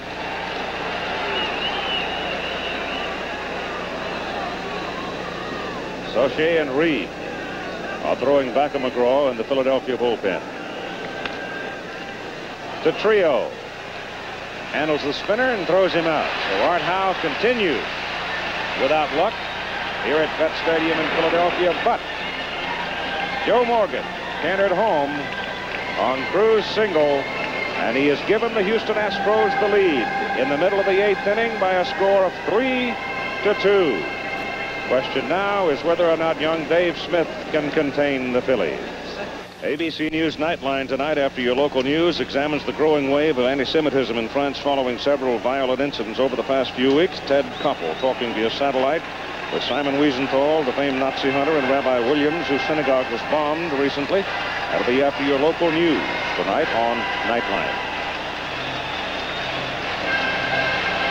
Well, Dave Smith, with a forkball, got Mike Schmidt looking for the third out when the Phillies had the bases loaded in the 7th. He'll start off with Greg Luzinski, then Manny Trio and Gary Maddox. Dave Bergman has gone to first base for Houston. Dave Bergman is now at first.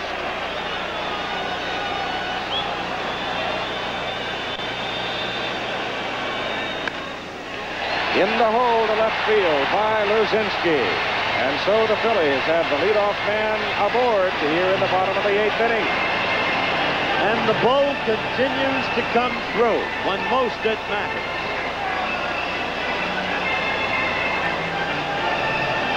Now Luzinski coming out as Lonnie Smith will go in to run for him. And listen to the hand from Luzinski. And Lonnie Smith can flat fly. He sure can.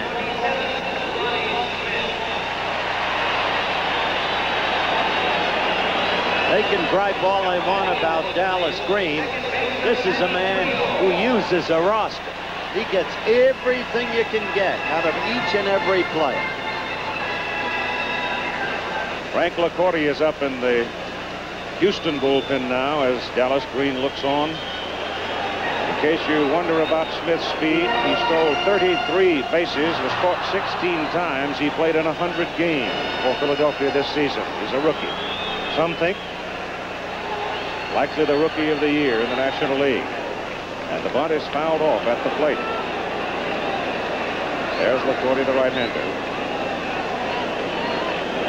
Manny Trio with Maddox on deck. He's got a foot on the carpet. The bunt rolled down the first base side. It's a good bunt. Morgan has to come and cover. The first baseman Bergman makes the play. They advance the runner with a sacrifice. One out.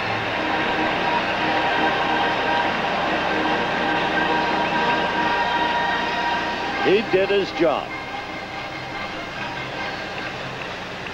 That ball for a moment looked like it just about had eyes, like Bob Boone. That's right. It almost squeaked through there. That might be a whole new offensive weapon on this artificial surface. Such a typical Houston ball game. All year long, they would scratch, they would claw, they would hang in there with their pitching. A one-run game, and then opportunistically and with their speed, get the edge run and then cling to that lead. Let's see if they can do it tonight. Gary Maddox hits it right down the line, and it's just foul. Oh, that was close. It sure was. And Cabell playing quite a ways off the line, and he might turn around and just kind of adjust his thinking a little bit.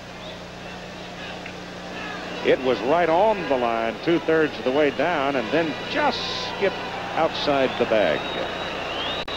Well, there was no complaint from the third base coach, Elia. 1 strike on Maddox. Swinging strike. Gary has knocked in a run tonight. They've got to keep an eye on Smith, and it's going to be up to Joe Morgan to try and do that. Reynolds playing straight away. Hit to center. Cedeno comes in, plays it on the bounce. He'll throw it through. And it's not in time. Smith scores from second base, and we're tied at 3 as Maddox goes into second.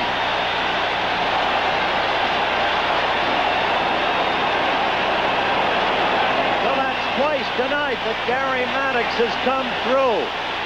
And all the talk of friction between him and his manager can be forgotten. He didn't hit the ball that hard, and that enabled Lonnie Smith to go all the way. You see Cedeno trying to time it.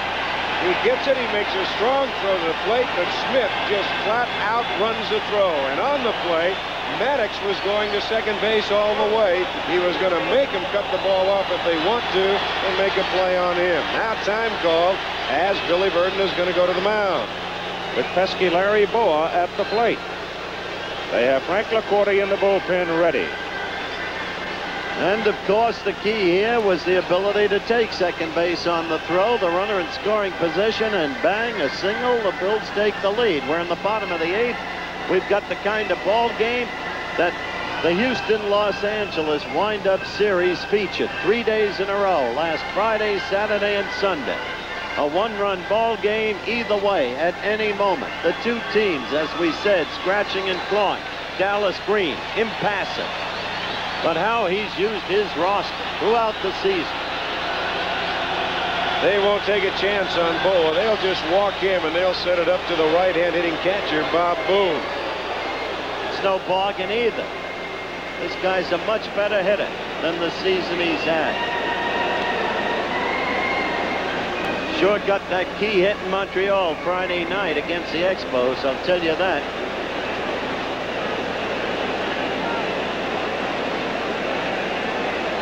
No, Saturday night. Saturday night. Let's get those days straight. Saturday night. That's exactly what it was. It was Saturday night. It was a 2-strike pitch from Woody Friday. I didn't say Friday night.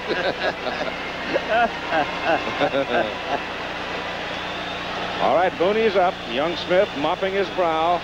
A 3-3 ball game with 1 out. And Maddox with plenty of speed at second base.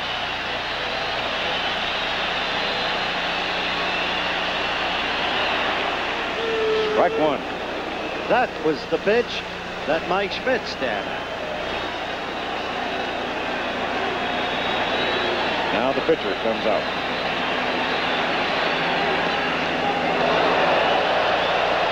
Almost threw that one to the backstop. Just about. He tried to overthrow that pitch a little bit, and a fine play by Alan Ashby. Another good pitch.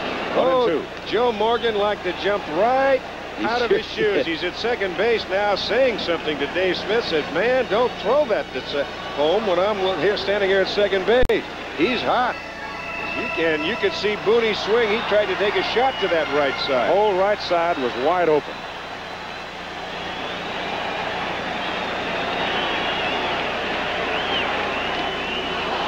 Foul tip, and it is held by Ashby. And Bob Boone is out of there. Out number 2. Smith gets tough, isn't he? He is tough. He is. Got guts. Now McGraw's going to come out. He's going to give way to Del Unser. Del Unser will hit for McGraw. Once again, Dallas Green making every move available to him. Earlier, he used Greg Gross, who executed a successful sacrifice, but on came young Smith, and he cleaned house, striking out Bake McBride and Mike Schmidt. Unser on the season, you saw his numbers as a bench batter. On the season, he had 264 in 96 games.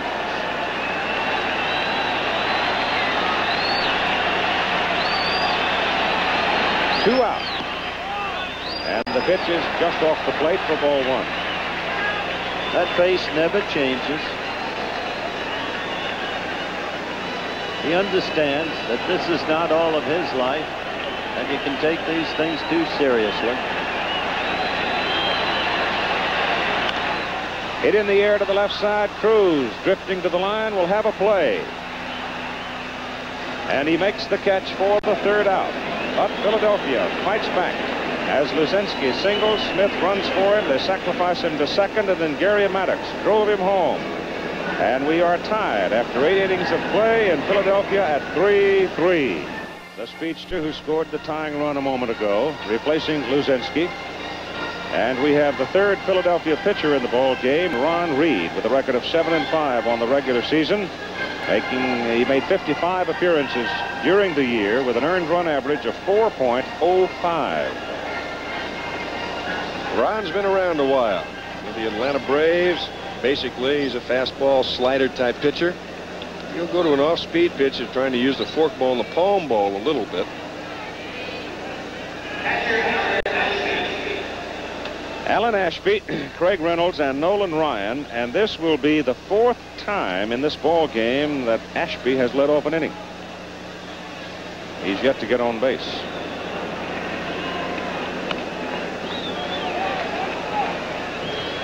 Ron Reed played in the NBA, a basketballer who went to Notre Dame, dreamed of being a baseball player.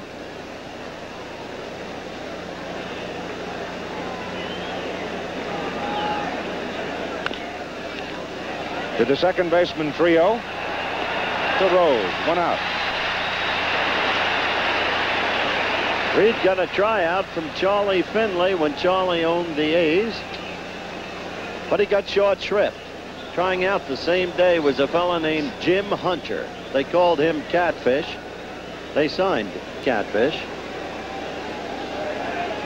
And Finley has never regretted the outcome. The on-deck circle empty with the pitcher scheduled in the 3rd spot. Reynolds up. Walked and scored the 1st run for Houston. Fouled out and was thrown out. And Smith comes out. Dave Smith.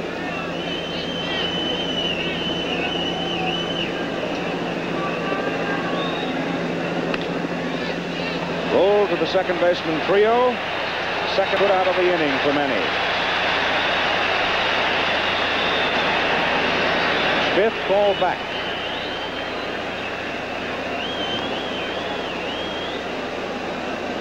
So let's see who Bill Verdon sends out to face Ron Reed. Well, I know who the Phils send up, Mr. Jackson. They begin with Pete Rose. Yep. That's Terry Poole that's come out, isn't it? That's Poole. Yeah.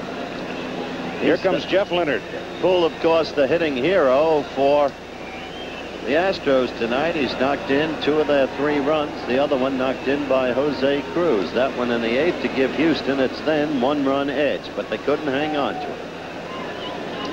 2 out, nobody on, a 3-3 ball game at the top of the 9th inning. And Jeff Leonard will come up as a pinch batter.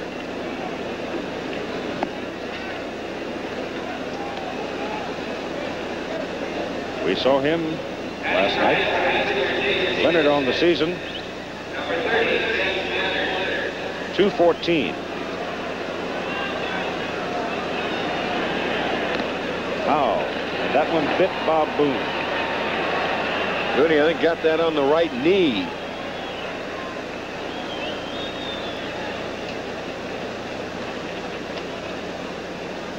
They have to take another peek at it.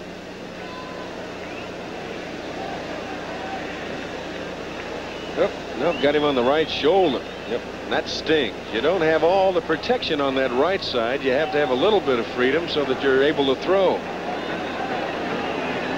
1 strike pitch to Leonard. That's 2 of them.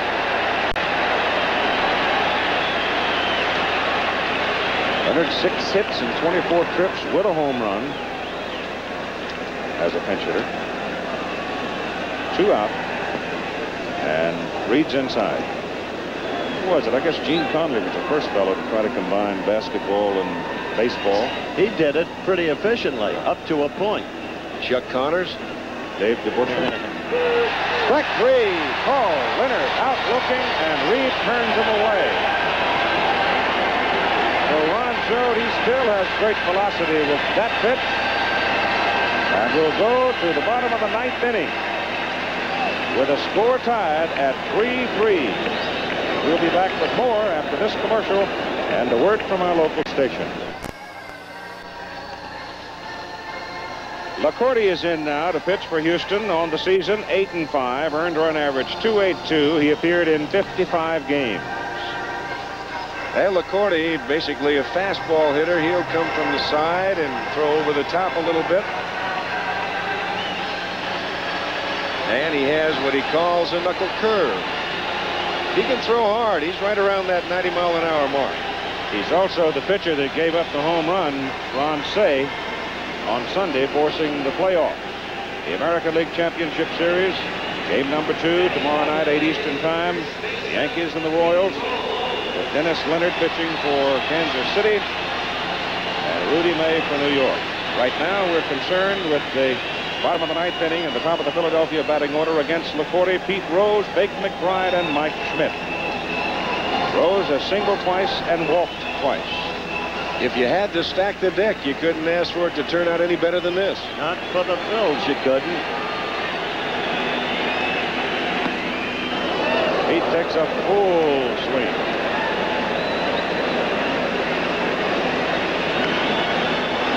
Right there. It's the first reason you couldn't ask for a better stacked deck. That graphic. Ball is hit pretty well to center field, forcing Cedeno to go to the run, but he's back in plenty of time to make the catch, and you've got one out. Well, like Don said, the memo from the Pitchers Union is he's a pest. He's something. He's a pain. Oh, I said that. McBride now. Schmidt to the on-deck circle.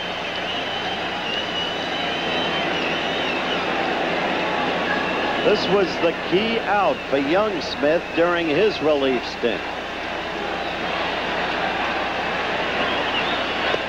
Now it's LaCourte, but it was Zambito who struck out Rose, and in came Smith.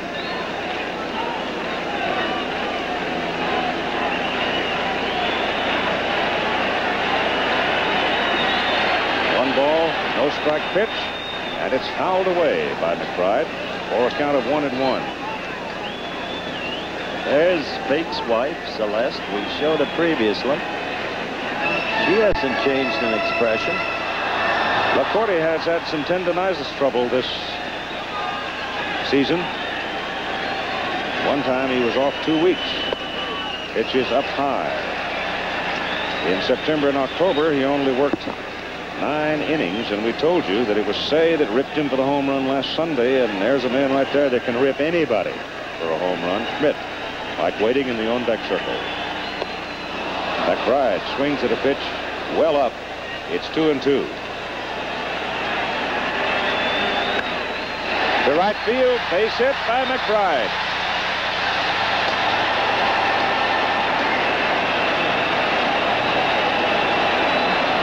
Now the Phillies send up their man. And such a big ball game for Houston. Should things not go their way, to turn around and go back down, even though they are going to their home ballpark, the Astrodome, but down 2 when it's only the best 3 out of 5. That's an awful tough ladder to try and climb. I count no one out after watching the Bucks come from 3 games to 1 last year in the World Series to win it. Look at Mike. 7 home runs in the 9th inning this season. Pass the shortstop into left center field. Base hit for Mike Schmidt. Cedeno comes in and holds the runner at second, and Lonnie Smith will come to the plate.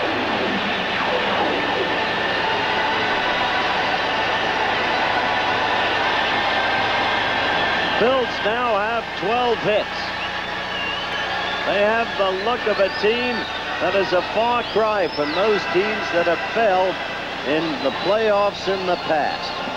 They do not have the look of losers. Well, we said last night that to a man, the members of the Phillies squad that have been here before, as you look at Bill Verdon and Mel Wright, the pitching coach, they feel as though that the attitude is so much different this year coming into the playoffs than in the years past. You got one out. You got the winning run sitting out at second base in the person of Bake McBride, who has good speed. And the pitch to Lonnie Smith is on the corner.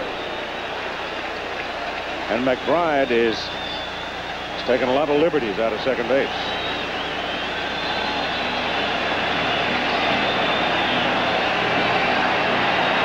Watch him now. He's taking a run and lead here as Laporta sets himself. And the pitch is inside. 6 base runners have stolen with Laporta on the mound. 1 has been caught. Question here is, Keith, can the Bull do it again?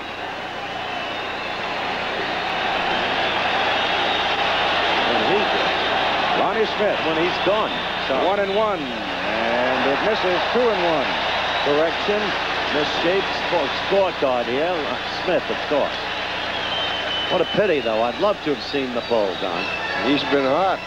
He's been hot. There's Lonnie's wife coming up.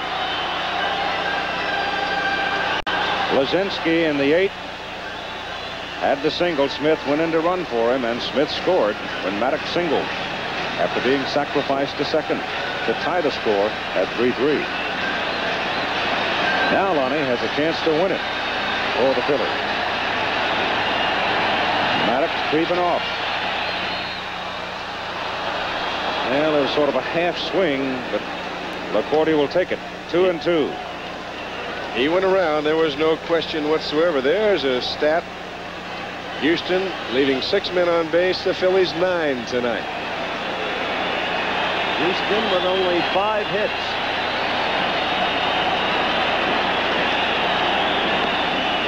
High curveball. So we'll go to 3-2. Fouls it back. The 3-2 pitch to Smith is fouled away. The 3-2 pitch fouled away. Same story upstairs.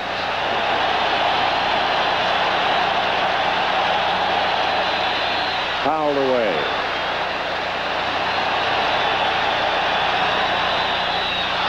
Fouled away again. That's 6 in a row. So the rookie's hanging in. And Lacorte's got to keep getting that ball over the plate. That's exactly right, because he's got a tough cookie coming up next should he walk him and load the bases in Manny Trio. With only 1 out. Does. Does not want that man on third with 1 out.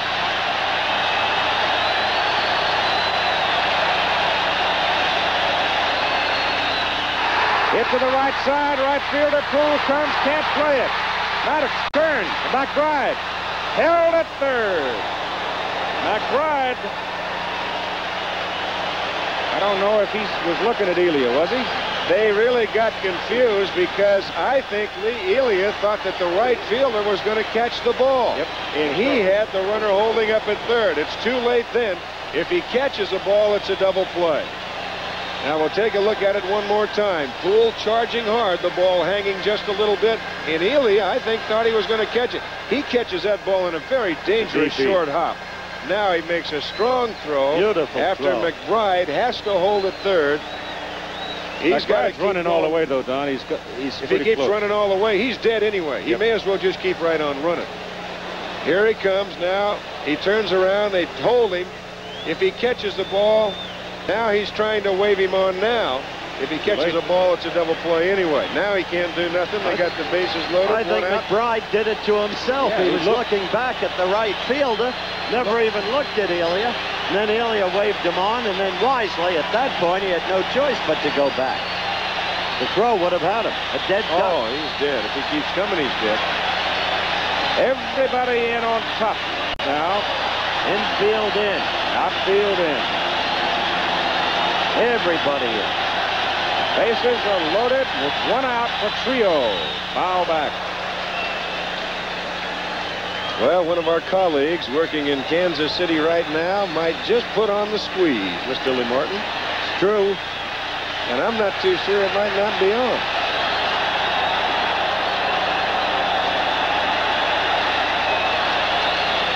Inside with the pitch. 1-1. There's Mrs. Trio, Maria.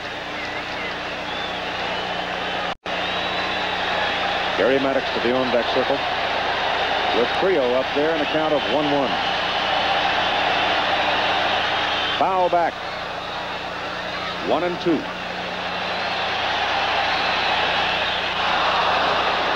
You talk about a big strikeout. Boy, you say to yourself, how long can the Houston Astros keep walking on this tightrope? That looked like a high pitch, too. Good. He got a fastball up.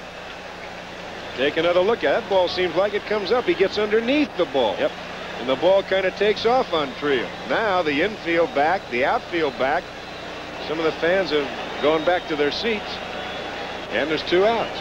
And we're still tied. Here's a guy that's been nothing but trouble, though, tonight for Houston. And that's Gary Maddox. He's driven in 2 of the 3 runs. He's done what Poole has done for Houston. He's been the key hitter, although Lazinski must be accredited, too. Greg got 2 big hits while he was in there. High pop-up on the right side. It looks playable. Berkman coming across and makes the catch, and would you believe it? No. So the Houston Astros have not had their last hurrah, at least not tonight. The Phillies are turned away. We'll go extra innings. We're tied at 3. There's the line score in the ball game, and it's a dandy.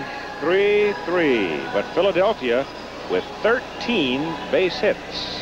Houston only 5. And Keith, the Phillies have left 8 men on in the last 3 innings, 3 in the 9th, 2 in the 8th, 3 in the 7th. They've left 9 men on through the last 4 innings and 10 men on through the last 5 innings. Now that's incredible. Thank you. Wait a minute. Terry Poole, the top of the order, Enos Cabell and Joe Morgan. So now the Astros have the top of their hitting order to challenge Ron Reed. That's the first time they've had a look at him. Sharply hit to the right side for a base hit. McBride cuts it off, and Poole turns it first and holds with a solid single to right field. Boy, he's a good ball player. Yeah, he really is. He's had such key hits tonight. And can you imagine what it would do for the spirits of the Houston Astros? An off day, if they could win this game, an off day to regroup and then going home to the Astrodome. And Ryan did exactly what he's been doing all year, despite the 11-10 record. You'll remember he told me in the pregame interview, as you look at the Philly bullpen going to work, he said, I've kept my team in the games I've pitched, and that's what he did tonight. 14 times he's done that this year. Dickie Knowles and Sauché up in the Philadelphia bullpen. Cabell is up now.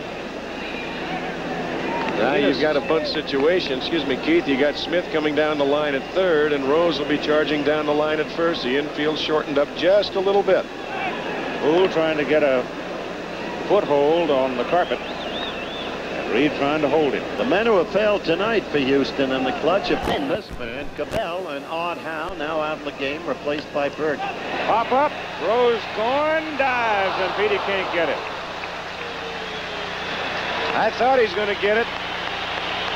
That's just the way Pete Rose plays. I really thought he was going to make the catch of that ball. If it goes up again, I'll bet you in the same spot he makes the catch. That ball high in the air, Rose cutting over, and he just did miss it. And on that surface, you don't skid either. You stick. That's right. Boy, it's tough. He didn't really even pounce, did he? How do you like that? One sacrifice bunt this season. No wonder he missed it. He's had no practice. Turns again, puts it down. Rose comes in, takes it on the bounce, tags him out. Sacrifice effective as Poole goes to second. 1 out. Now they got the guy up that they would want up. Mr. Morgan. the man who gave Houston the 1-run lead in the 8th inning, or at least scored it. He doubled. Gio Cruz singled him home. Well, you've got the left-hander Soche in the bullpen, the right-hander Dickie Knowles. You've got 2 left-handers coming up right now. They're not going to take any chances with Joe Morgan. They'll just put him aboard. So I've seen what you can do all your career, pal. And now you might see Dallas Green make a move to Cruz. He might come to the left-hander Soche. Now, if he does that, he's going to find, and he knows it, that Gio is a good bat manipulator against lefty or righty. Well, if he gets by Cruz, then he has to come with a right-hander Cedeno, and then maybe Dallas is going to stay with him. We'll have to wait and see. And it appears that he is. He will stay right with his big right-hander Ron Reed. And so Jose Cruz gets a little extra edge in the challenge here as he comes up to bat left-handed against the big right-hander. Runs batted in leader of this Houston team. Over 90 runs batted in this year.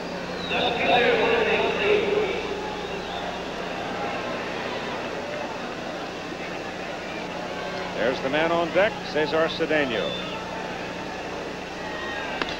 Ball is hit to the right side in the hole. Base hit. Here comes Terry Poole around third. The throw to the plate. Poole steams across and scores, and the ball bounces to the backstop. And Joe Morgan moves over to third. And Cruz to second. Now you can second guess Dallas Green if you want. But Cruz is just a solid ball player. We've talked about the way he's taught himself to use the ballpark in his hitting. We've talked about the fact that he's been the clutch hitter for the Houston Astros all year long. Here it is again. This time he gets a pitch to pull, and he does just that. And the big thing right here is Ron Reed does not get behind home plate to back up. It gets by Boone. There you see Reed shaking hands with the on-deck hitter, and the ball goes by him, and the other runners move up 90 feet. He started to first base, but once that ball goes through, he's got to get behind home plate. Now the complexion changes in the ball game with Houston jumping to a 4-3 lead. And you've got base runners Morgan at third and Cruz at second. And here is Cedeno. It's a single, a run batted in, and an error on the throw from right field. And the infield in, and boy, that makes Caesar a better hitter right here as you look at Dallas Green down in the dugout. Now time called. Joe Morgan getting time from the third base umpire Eddie Vargo, and now I want to see what's going to happen here. I believe Joe might take himself out of the ball game. Exactly what he's doing. I think he's going to come in, talk to Billy Verdon, and Rafael Landestoy will probably go out to run for him and then go on into his position at second base. That's what's going to happen. That's exactly what he's doing. And Joe, with a day's rest tomorrow, you can bet will be back on the ensuing day. Tomorrow at 8 o'clock, don't forget, game number 2, the American League Championship Series. Bringing it to you, Al Michaels, Billy Martin, and Jim Palmer. You all right? Are you stuck? You got caught up in the excitement. No, there was a profile that Billy Martin done earlier this year called Billy Martin, and it was very good. Phillies have had a lead. They've seen the Astros come back and tie. The Astros took the lead. The Phillies have come back to tie, and now it's seesawed the other way. I'm not sure one's enough the way things are going. No, I know it. No. But a hit here. Well, a fly ball will produce it. Pretty close. Coming up for the Phils in the bottom half of the inning, Larry Boa, Bob Boone, and the pinch hitter. And the pitcher spot, right.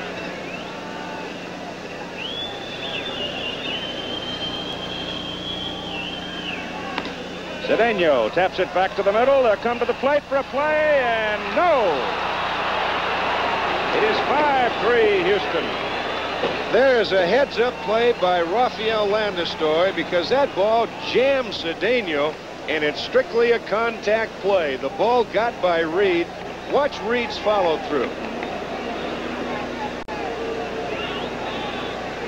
Reed coming off has no chance. That ball back over the mound. The contact plays on. Landeskog coming, blowing a desperate attempt, but Landeskog with excellent speed underneath the tag, and here comes Dallas Green. He'll go to the left-hander right now. But again, Morgan took himself out of the game. Landeskog exactly the right man to have in there at that time. Landeskog with 23 stolen bases on the year.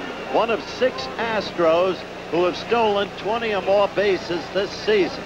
No team has done that since McGraw's Giants in 1913. We'll be right back. Kevin Saucher, left-hander, is in now for Philadelphia with a record of 7-3 on the regular season. He appeared in 40 games with a 3.42 earned run average, as you see. And he is another one of the youngsters that they're building this franchise around for the future. Got a whole bunch of young, strong arms. Larry Christensen apparently has overcome his frailties with surgery and come back. Dickie Knowles, Bob Wolf, Mark Davis. We saw him in Montreal, a 19-year-older who can bring it. And, of course, Marty Bystrom, who came up late and was activated and made eligible for the championship series. Dave Bergman steps to the plate now for the Astros. Houston leading 5-3 in the top of the 10th inning. Cruz at second, Cedeno at first, and ball 1. Saucher, his main asset, he's got a good live fastball. And when I mean live, sometimes he gets it to where he's not really it's got so much movement on it, it's hard to control. He's high. You look at Booney behind home plate, and you talk to some of the Philly catchers. He said they'll just sit right down the middle and then let the movement take care of itself, whether it goes inside, whether it's outside.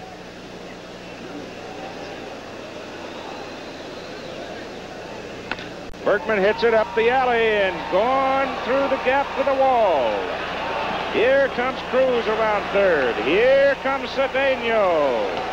And it's a triple for Bergman, and it's 7-3 Houston.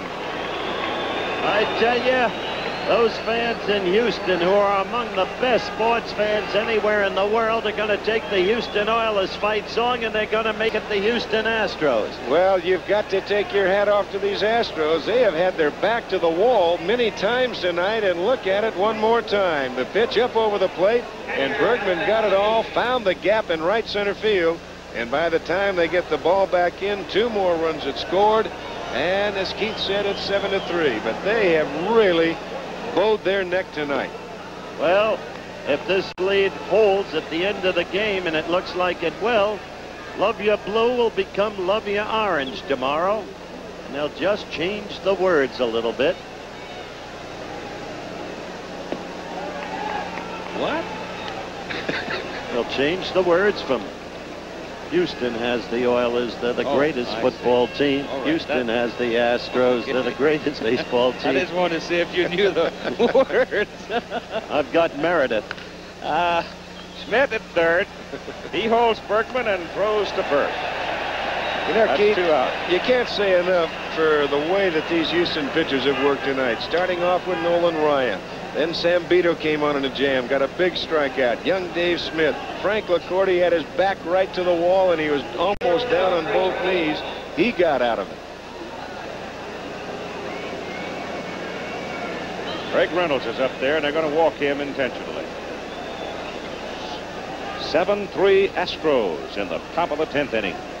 Well, the Astros went to spring training with 6 men capable of starting. They had one need, right-handed relief pitching. Somebody to help Sam Beto, the southpaw. They came up with 2, LaCourte and Dave Smith. The pitch is low, ball 1 to the Astro pitcher. Team designed for its ballpark perfectly.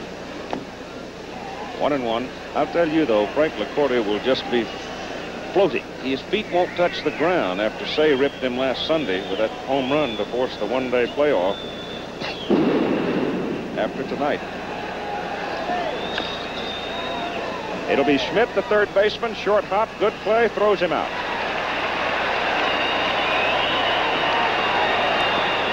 Well, the inning is over, the top of the 10th.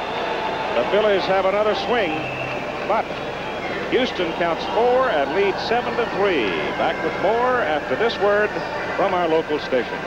Well, now there will be some humming and hawing over the coffee cups in the morning and the man that's going to be the primary topic of the conversation is that man right there, as he stayed with Ron Reed and let him pitch.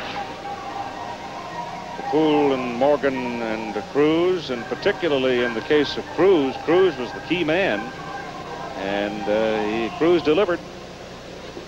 And by the time he brought in Soche, it was too late. Well, what he had to do, he had two choices. He could stay just exactly what he was doing right there. He could have brought in the left-hander to pitch to Cruz. If he got him out, he could have brought the right-hander in to pitch to Cedeno. But the left-hander pitched to Bergman. What happened? He hit the triple, killed it. Bergman wasn't up there. Maybe Dallas knows more than we do. He might. Larry Boa, Bob Boone, pitcher spot. Those are the 3 scheduled here in the home half of the 10th inning. And Frank LaCorte with a chance to get a win. Inside.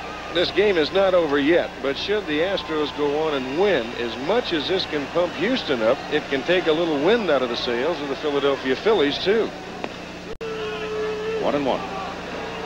And boy, as we said before, they have left all kinds of men on base. They have left 10 men on base the last 5 innings. These Philadelphia fans empty out in a hurry. Yeah, they're gone. Place is more than half empty now.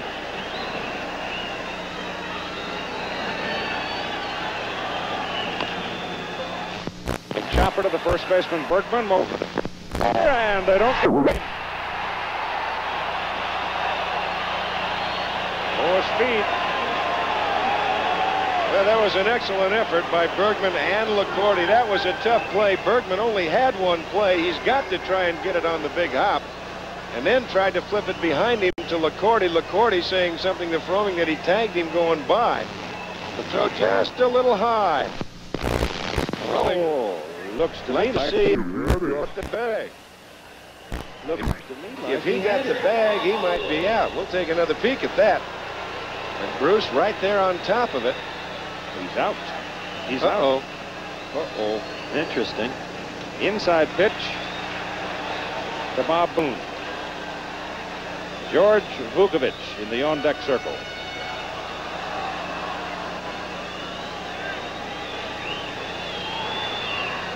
Inside. 2 balls and no strikes. It's Joaquin Andujar in the bullpen.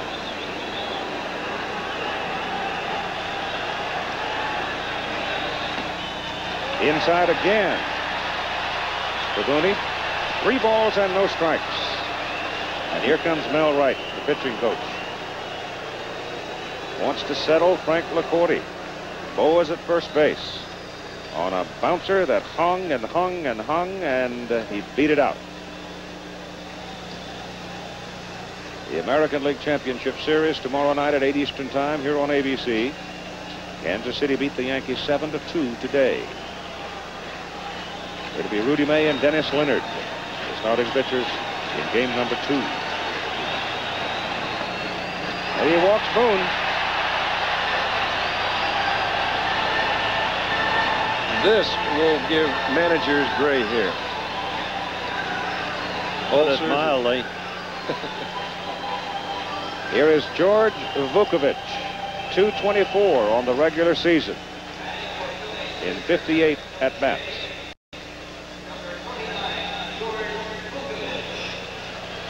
There are 2 Vukovic on the Philadelphia roster, John and this young man, George.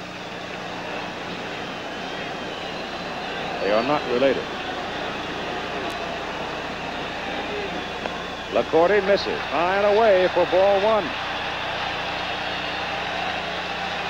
You want to dig a hole for yourself, this is the way to do it. Sure is.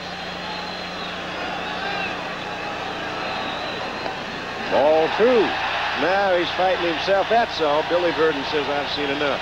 I'm not going to go any further because all of a sudden you've got the top of that lineup coming up. Pete Rose on deck. You got Bake McBride followed by Schmidt. And they're going to go to Joaquin Andujar right now. So the 5th Astro pitcher comes on. A pitching change, and right now it is 7-3 Houston. The numbers on Joaquin reflected there. Now the question is whether or not he can throw strikes as he comes on as the 5th Houston pitcher in the ball game.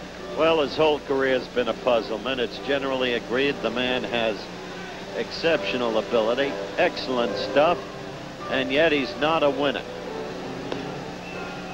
He's had many complaints, as so many do when they're not doing well. Found many reasons, but it's been his failure. 2-0 count on Vukovic. And Andujar is in the strike zone, 2-1. And I'm sure Bill Verdon has a warm feeling all over after seeing a strike. Rose on deck, nobody out.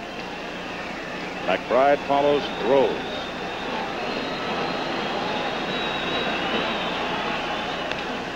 In the air to the left side, Cruz has a play.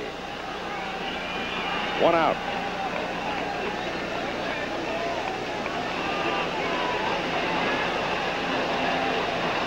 Andujar asks for time. First baseman Bergman comes over.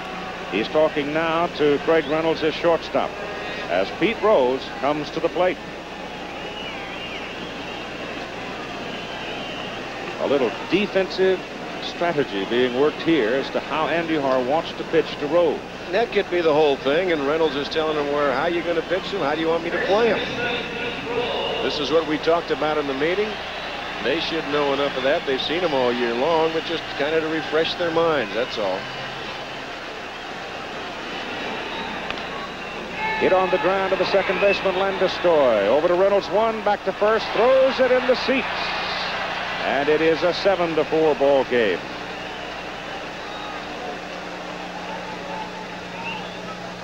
Lower scoring. Make it 7-4.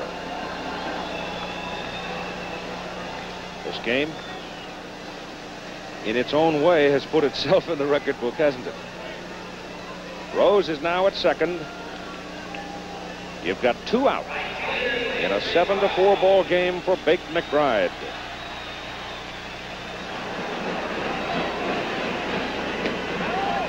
Just low. Look who's waiting. McBride looks, and it's low again. 2 balls and no strikes. And here's the man you want. Because Mike Schmidt, that man, represents the tying run if McBride gets aboard.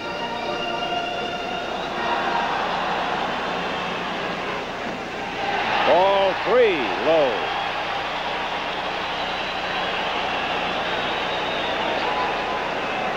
It's the way it's gone all night long.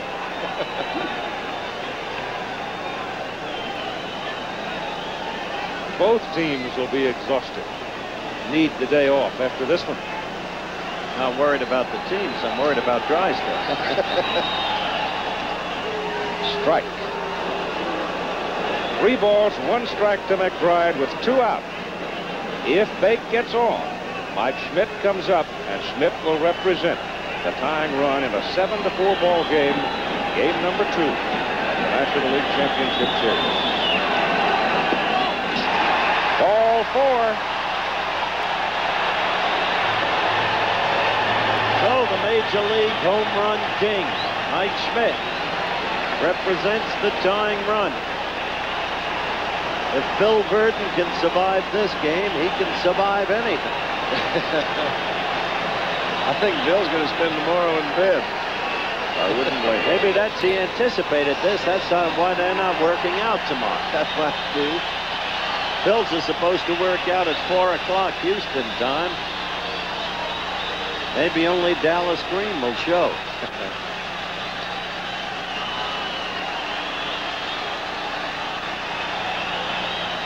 The pitch to Mike Schmidt. Outside, ball 1. Well, you've got Lonnie Smith on deck, and you've got the third baseman Enos Cabell, now he's got to guard the line. You've got the first baseman Bergman in a position where they have to guard the line. So you've got your infielders spread just a little bit more than usual. There you see. Straight away at short, maybe slightly towards the hole is Reynolds. Landeskog over towards the bag at second base.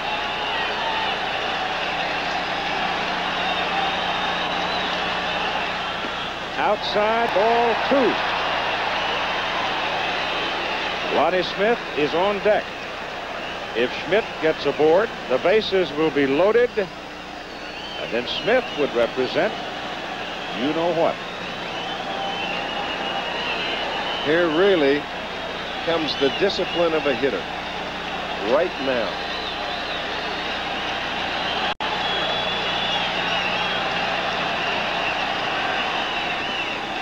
Low ball 3.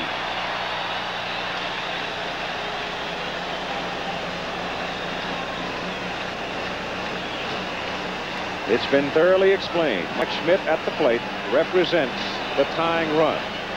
Base runners, Pete Rose at second, Bake McBride at first. High in the air to the right side. Terry Poole under it. And he makes the catch, and the Astros have won it 7-4, and even the championship series in the National League at 1 game apiece. And Schmidt was given the green light on a 3-0 pitch. Exactly. A remarkable way to see this ball game end. You know full well at 3-0 he's got to be coming right out of his shoes if the ball is in the strike zone, and it was a pretty good pitch sailing away, and he drove it to the right side, and the catch was made. And the final score, Houston 7, the Philadelphia Phillies 4. The Astros even the series at 1. The National League Championship Series heads west to Houston and the Astrodome for Game 3. You'll see the action Friday live at 2:30 Eastern Time.